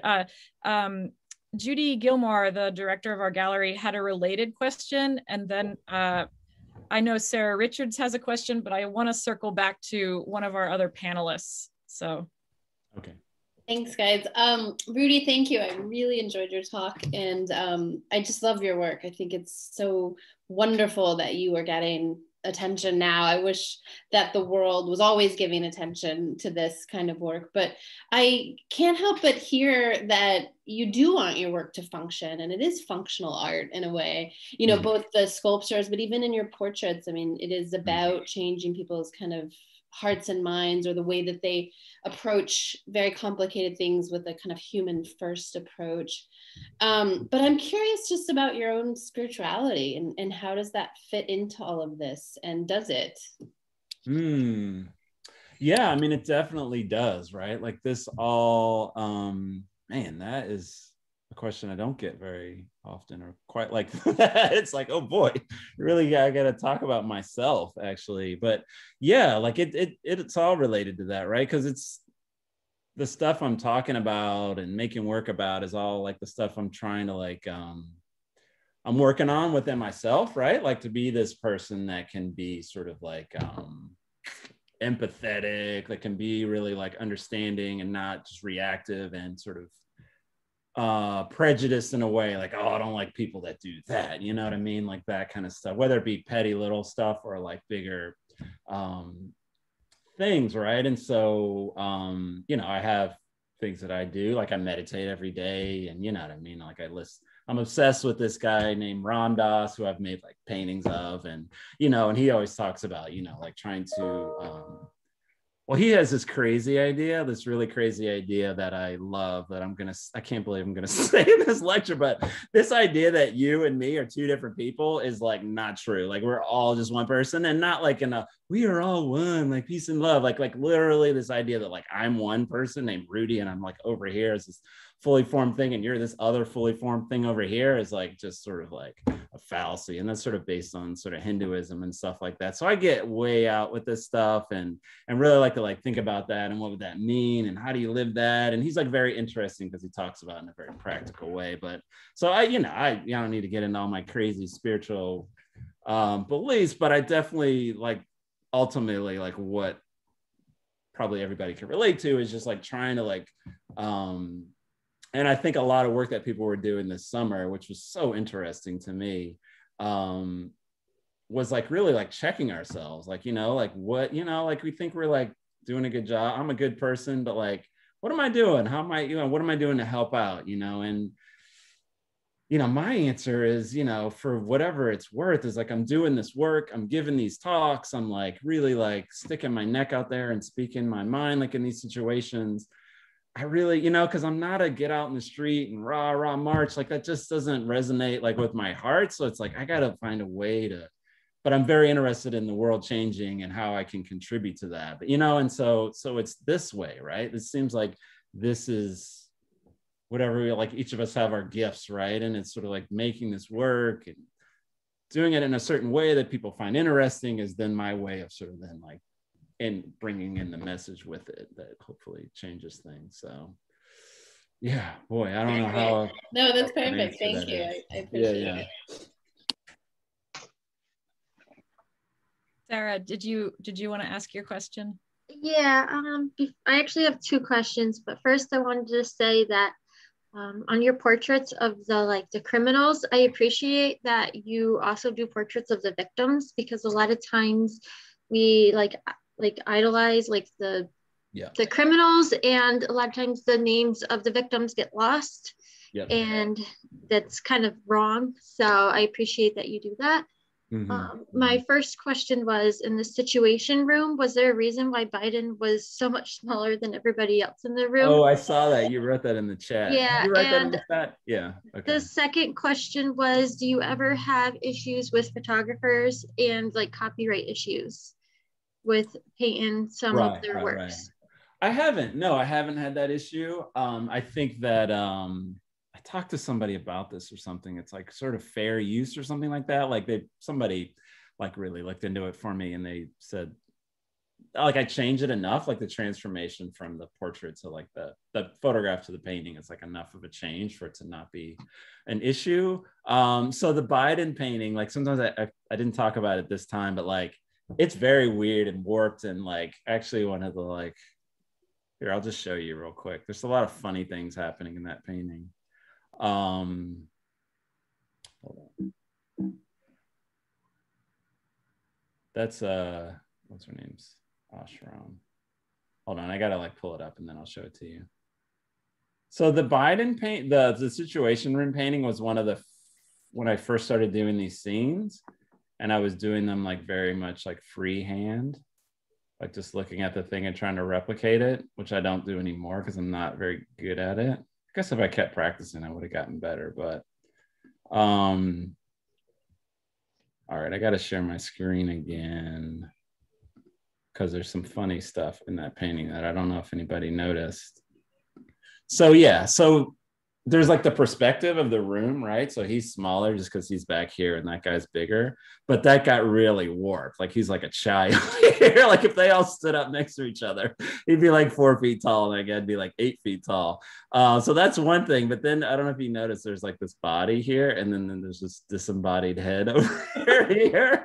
Like I think I drew the faces and then I drew the bodies, and I was like, oh, wait a minute. I think that body goes to that head. That just happened when I was doing it. So so there's a lot of weird stuff like that just happened, like because I don't know what I'm doing, or I didn't know what I was doing. I know more now. I actually teach this drawing class and we do perspective, and one of my students is here. So this is way before I ever taught it, and I was like, oh yeah, that's how that works. I sort of was just like noticing it, and like it gets all warped, but it's just fun stuff that happens. I think it makes it interesting. That is one of the things that like I really appreciate about the paintings, and just your approach, I think, to the making in general, is that you're not going to deny yourself the method that you need to understand this situation or this person, right? So even though you're like, oh, I didn't know what I was doing then, you didn't let that stop you, exactly, from doing the thing. And so I find that I find that very inspiring, and I think it, I'm sure resonates with a lot of the students who are here today. I know that JD had an additional question, and so did Cheyenne. So JD, do you want to go ahead? Yeah, I have 2 questions, and I'll try to make it quick. One of them is a little bit longer, but so I was thinking about how, like, me growing up, I didn't really have that much art around me, or at least art that I seen myself in, Yeah. So I guess my question is, what was art instilled in your household growing up, or was it something that you found yourself and just grew into? And now that you have your own family, how have you instilled art in your household?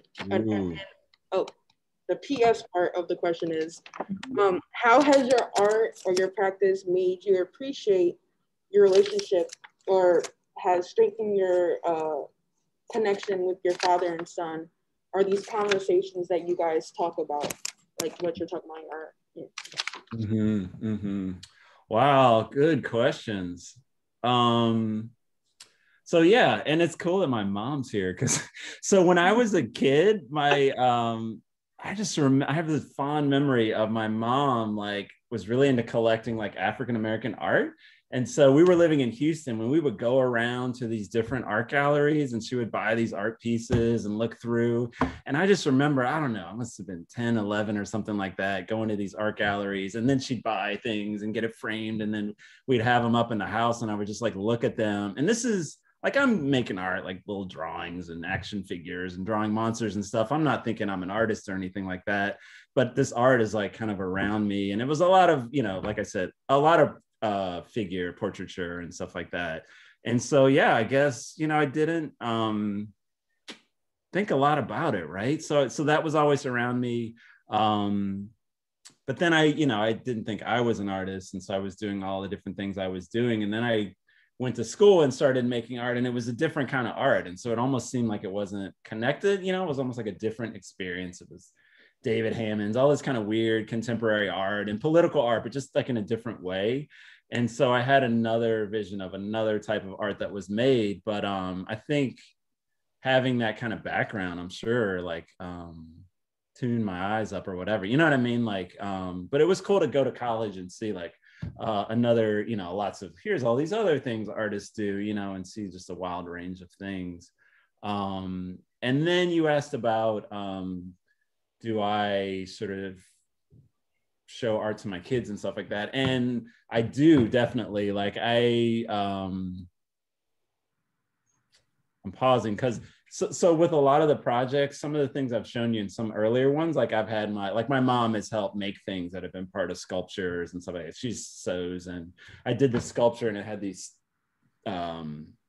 she made this costume once, not the healer, but another character that I had. And she made these like cushions that were in this installation. And like, so we've collaborated. My son has been in performances. My daughter has been in performances. Like they come with me. Like my son is now like 18 and like he's gone with me on trips, and we've like made sculptures together. We're going to do that again this summer. And you know, they're both creative in their own right. I don't know if they'll be artists or anything, but you know, they've sort of seen like all sides of it, right? Like the dirty, like, all right, we got to carry all this wood over to here or whatever. And like the opening where the fancy, you know, like cheers, you know, the wine, like I want them to get the full picture, not just like the fancy, like pats on the back or he talks.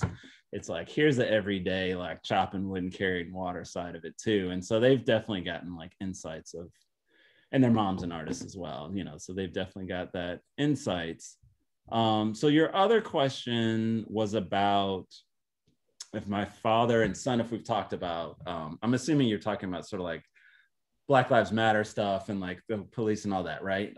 Yeah, we've definitely talked about that stuff. We talked about it a lot this summer, which I keep bringing it up because it's like, you know, it's so poignant and it just happened.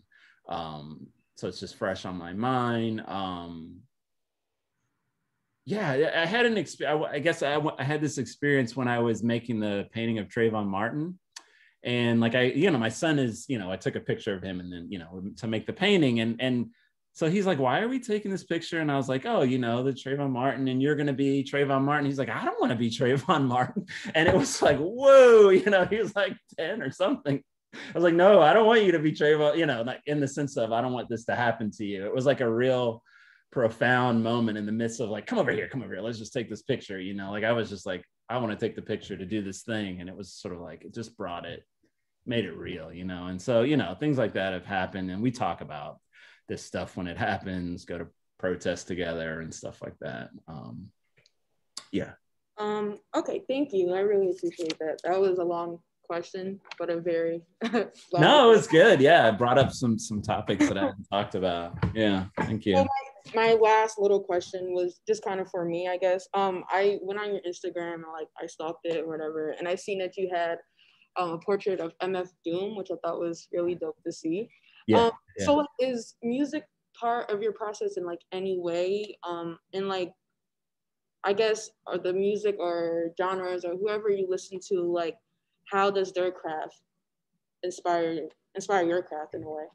Right. Yeah, music is huge in my life. Like I made the reference to going to concerts. I love going to concerts and just have been to hundreds and hundreds and hundreds. I'm not exaggerating. Always listening to music in the studio.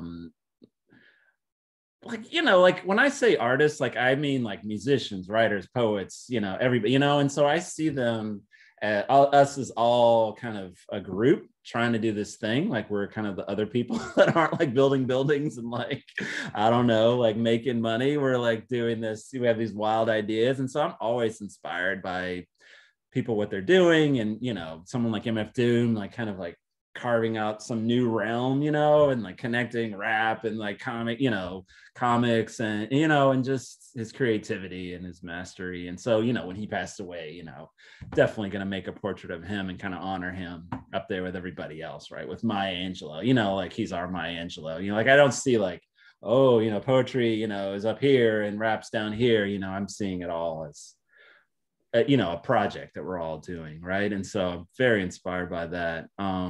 Was there another part to that question? I feel like I was supposed to get to something else. Maybe not. I think you answered it pretty much. Okay, cool. I'll leave it there then. I'm sure there are other questions. But yeah, I could talk up all night. Cheyenne. All of it. But I'll stop. Cheyenne, did you have another question for Rudy? I did. So on the Penn State's like College of Arts and Architecture page, in the short bio, it said the series is on one hand a response to living in New York City for the last 12 years and witnessing the madness that takes place in the American microcosms. I grew up in Brooklyn for the last 10 years. So I think I kind of understand what you meant, but for some other folks who are here who may not understand the city dynamics or the madness, could you please explain like what about New York City's atmosphere and the madness and your 12 years there contributed to the series? Right. Okay. Ooh, good question. Research question. So I think what I was speaking about is just like what it's, I mean, let's pre-pandemic. Let's talk about that world, because right now I'm just in this bubble. I could be anywhere almost. Not really, but kind of. But like before the pandemic, you're riding the train, everybody's mixing together, right? Like sometimes people are getting in arguments or I've had people physically fighting in the train on the way to work in the morning, right? Crazy things happen. And then you'll hear somebody's playing the violin, like, you know, like for money and it's just like the most beautiful thing you've ever seen. Or like you walk through Central Park and the sun hits you in a certain way. It's like, it's just all available. And like, you just don't know from day to day as you go through the city doing whatever you have planned, like what of those things you'll see and experience. And that, you know, it's just so complex. And so, you know what I mean? Like the good and the best and the worst of it all, you know, is all happening. And you see people like, okay, so people fought on the train, but also like people laughing together, joking together, like singing a song, you know, like people dancing and everybody cheering, like, you know, it's not all bad things that happen on the subway. You know, it's just that I've had those kind of moments where it's just like, oh my God, I can't believe we're all having this beautiful, happy, ridiculous, you know, thing happen. I don't know if you've had those experiences. And then you get the stereotypical, like everybody's tough and nobody wants to speak. And that's true too, you know? So that's what I'm trying to talk about. It's just sort of like that life is super complex and it's all just at play in New York. And, you know, to judge it and to say, oh, you know, you can't say New York is just this thing, you know, it's scary, it's this, it's good, it's bad, it's all of the things, right? And it's a kind of, to categorize it is to limit it, what, you know what I mean, to like simplify it, right? And so that's the work is like that, right? It's like when I showed that one where it's like Maya Angelou and my dad's sleeping, he looks like he's dead and that's sad to me, versus, you know, some soccer player for, you know, it's like I'm trying to speak to that complexity as much as I can, you know what I mean? So yeah, I'll stop there. Does that answer your question? No, it did perfectly. Okay, cool. Happy to hear that. There's something in the chat. I wonder if it's a question. Oh, that's for everybody. Are there other questions? Feel free to use the chat if that's where you feel comfortable asking, or you can speak up here.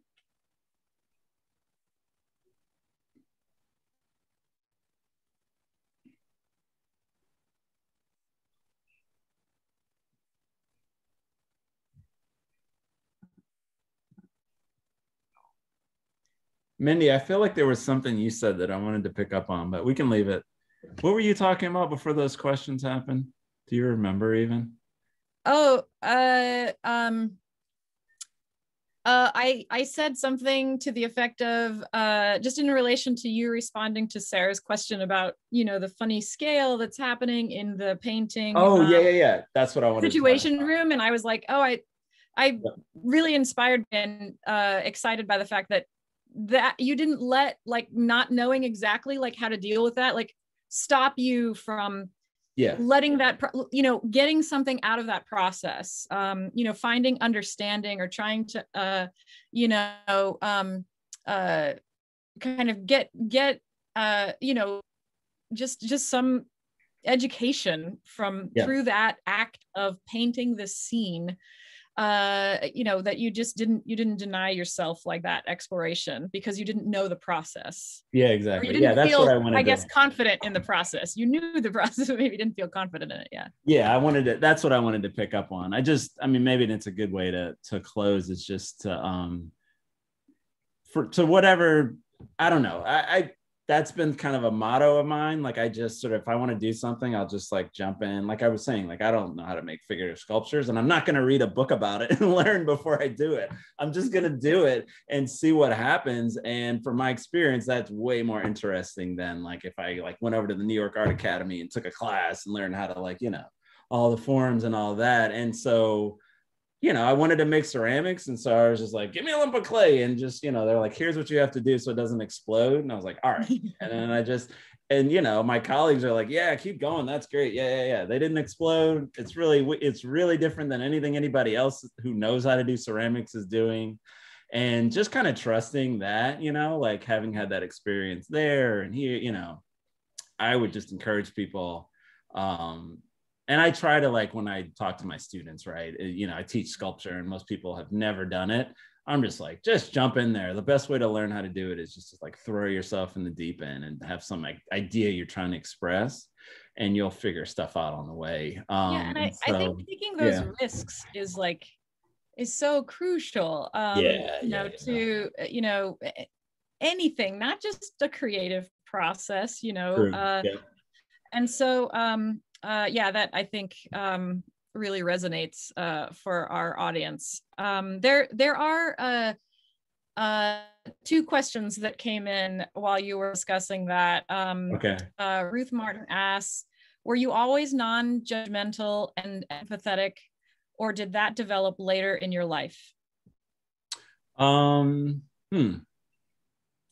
You'd have to ask somebody that knows me. I think that, so here's what that makes me think about. I remember when I was an undergrad, you know, I was in the South. This is, I don't know that the time period matters, but it was like the late 90s. It was like, you know, North Carolina, there were like slave stocks. There was this like block, and it was like, oh yeah, they used to sell slaves over there. So all my work was about like race and the history of Black people in America and slavery. And it was very like black and white, right? I was just like, this terrible stuff happened. We all got to like look at it, like take a good look at this, you know? And it was very, and so people would just come to my shows and they'd be like, oh man, I feel really bad. I'm sorry that happened. Or they'd get defensive and they say like, I didn't do it. I wasn't there. I didn't do it, you know? And so I was just like, you know, I got sort of sick of that, right? Just kind of smashing people over the head, like, you know. And so I remember going to grad school and having people really not challenge that specifically, like, oh, those, you know, it's but just having my, you know, understanding that the world is much more complex and there's more, and just finding like some gray in there. And also I think it's sort of the nature of getting older. I think you start to be like, oh, well, there's this other side of it. You can look at it like this or like that, or I don't know if it's everybody does that or if it's just me, but I just sort of start to see it's like it's hard to have an opinion at all, because you're just like, well, what about this and what about that, and if you look at it this way, and if you know. And so that's just some process that's been happening, and I think it does have something to do with age. I think when you're a teenager, you're in your 20s, it's like, oh, you know, fuck the man, and you know, it's just sort of like, it's the time to be that way. And then as you get older, it's sort of like maybe you see a few more things, or I don't know, you just sort of start to see other angles or something like that, you know? And so that's sort of, so I think it's been a process, is all that to say that. That's my answer. I think the thing that is interesting in that response is that, you know, kind of trusting yourself, like trusting what you know, even if there is a lot of unknown in that,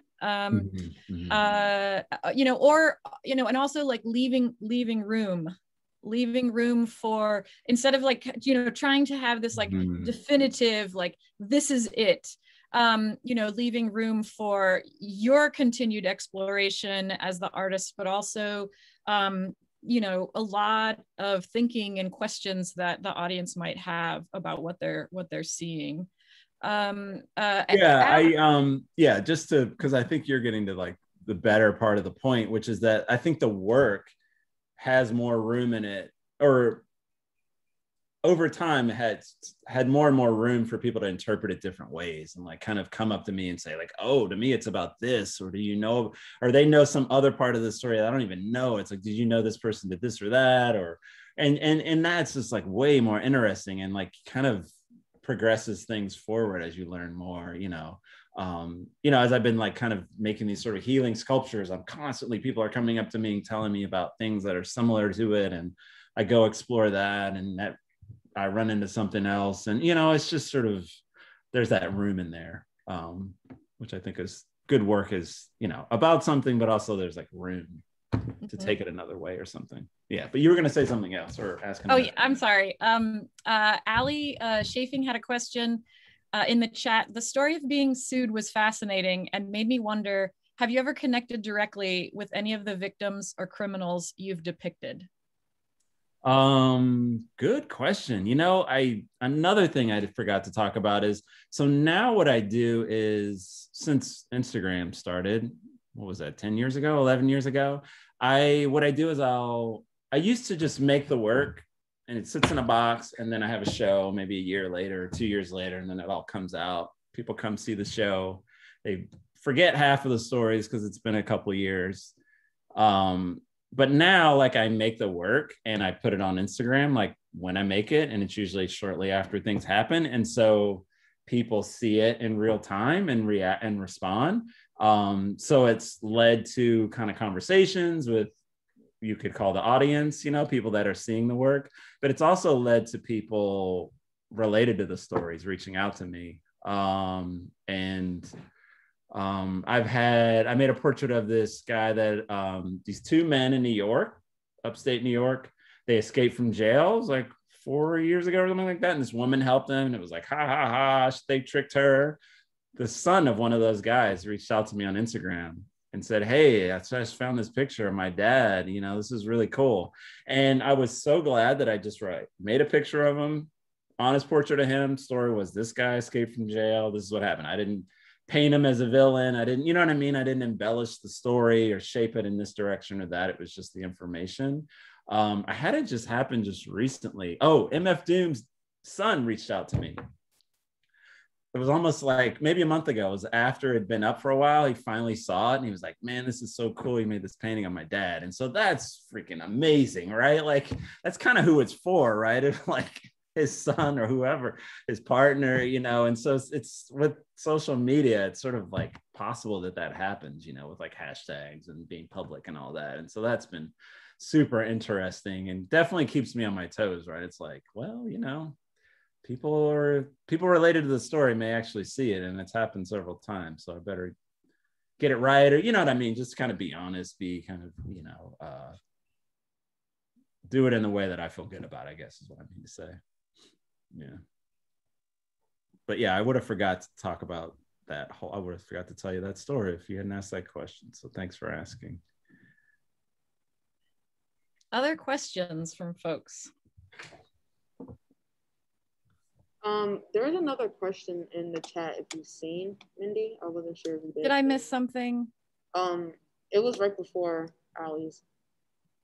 Oh, and then my dad wrote a comment.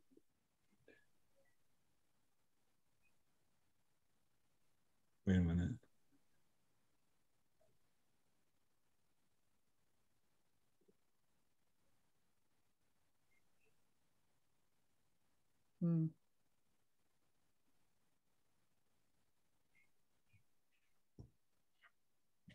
Whoa, that's cool. I don't know if you guys saw the comment from my dad. I was remembering back to those first shows. Yeah. Was there another question in the chat? I didn't see another one that we didn't talk about. The one from Ruth JD. Yeah, I asked their question. The non-judgmental, yeah. Oh, okay, but there might have been something that I missed also. Yeah, I think so. Rudy, do you have what's next? Like, I mean, where could we see your work? I know that these are strange times, but do you have anything, you know, coming up where we might be able to see one of the performances or see your work displayed? Yeah, well, you can follow me on Instagram. I post my stuff literally like when I make it, so it's much more actually up to date than my website. But I'm doing the 1-54 art fair, which is primarily artists of African descent. And that's in May 17th through the 23rd. I think it's online. So you can definitely see that. I am doing a piece in Canada, if I can go there. Which I don't know that I can go there. I think I can go there now, and hopefully it stays that way. But I'm making a sculpture, and I'm doing a workshop with a group of kids this summer, like in June. One of the negative energy absorber sculptures. Those are the things I have coming up. Probably going to have a show at my gallery, Latchkey Gallery, but not sure yet. We're waiting to see when the pandemic's going to end and we can do in-person things. Sure. But if you follow me on Instagram, you'll find out about all of these things when they happen. Honestly, if you're interested. Sounds good. We will do it. All right. We will do it. Rudy, this has been amazing.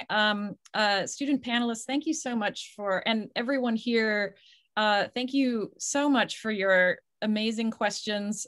This has been a lot of fun. I feel like we have a lot to think about, a lot to process, and that's what a great artist lecture is. So thank you, Rudy. Awesome, thanks. For sharing, it's been amazing.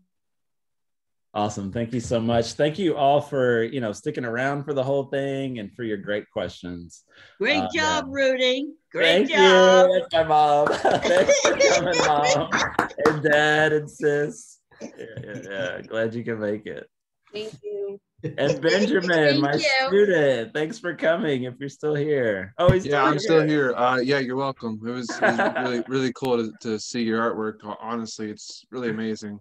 I didn't think you had like this whole diverse, different kind of I guess like, I don't know, like detail or things to do. It was really, really cool.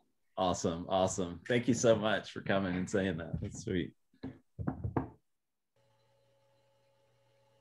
Cool. I have to say though, right before I leave, I love how your parents kind of are like involved in this, panel with us. And that support is very like, it's like really refreshing. So shout out to you for having great parents. I'm glad they're here to hear it. Yeah. They're great. Definitely. And they come out to the shows and these wild performances. I'm like, all right, well, they came. Man, I just gotta give them the real experience. I can't, It'll be over by the time here. Rudy, can you hear me? I can hear you now. Yeah. Okay, go for it. For some reason, I've been trying to talk to you for a little bit, but I really appreciate your work. And, I can't hear you very well, actually. It's like muted. It's quiet. Can you hear me better? Yeah, that's better. Okay, I'm just saying that as your dad, I have seen your work evolve from Wake Forest all the way through, some of your installations, some of your special Cohegan, all of these things had an impact on your art, what was coming out. Definitely. And I could see that, and I'm just amazed and very appreciative of how you express yourself freely. That's good to have that freedom. And just like we talk a lot, and I share, and you share. So this gives you some ideas, hopefully, because I do a lot of reading and research. Yeah. So I try to share that with you as much as I can, give you little doses. Yeah. My dad's the political junkie. He's always reading all the biographies. He keeps me on my toes for that stuff. Very good, Rudy. Keep up the good work. Yeah. Awesome. Thanks. That's good. All right. All right. Thanks, Rudy. Have a great night, everyone. All right. Yeah. Take care. That's good. She must be one of the directors. That's it. All right.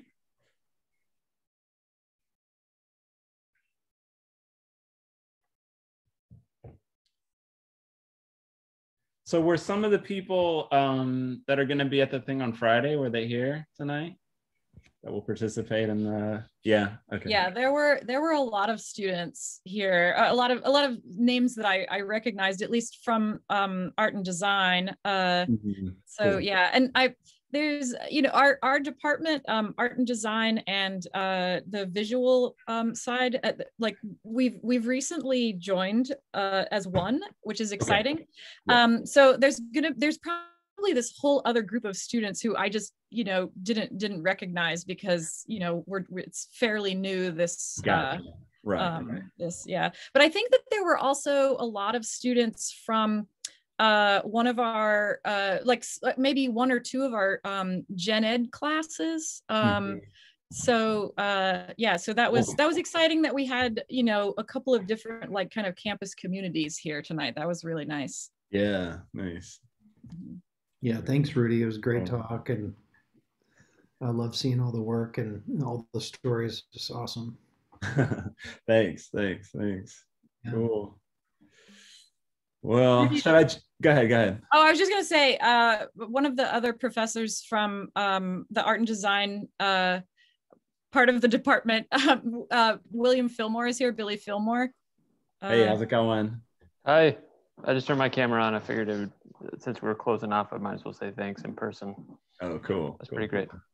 Thank you. Appreciate it. Will you be there on Friday? Are you involved in this crazy? Yeah, I should be around on Friday. Yeah. Oh, okay, cool. All right. Yeah, I've let my photo 1 students know, and that class is really great because it's an even mix, 9 non-majors and 9 art majors. So you know, I was like, we're gonna be in a workshop on Friday, and I don't really know what's gonna happen, but I'm gonna be here with you, and we're gonna do, you know, whatever we're gonna do. And they were just looking at me like, what do you mean? And I was like, it's gonna be awesome. That's all you need to know. I'll see you Friday. It's gonna be awesome. Yeah. Awesome. Yeah. That's a good preemptive. So they're just gonna show up. It's like, what the hell is this gonna be? It's gonna be great. Perfect. Yeah. We'll hit them with some fun stuff. Yeah. Thanks again, Rudy. Appreciate it. Yeah. Thank you so much. Thanks, yeah. You guys have a great Friday. night. All right. You too. All right. Take care. Hi, Natalie. Thanks for coming.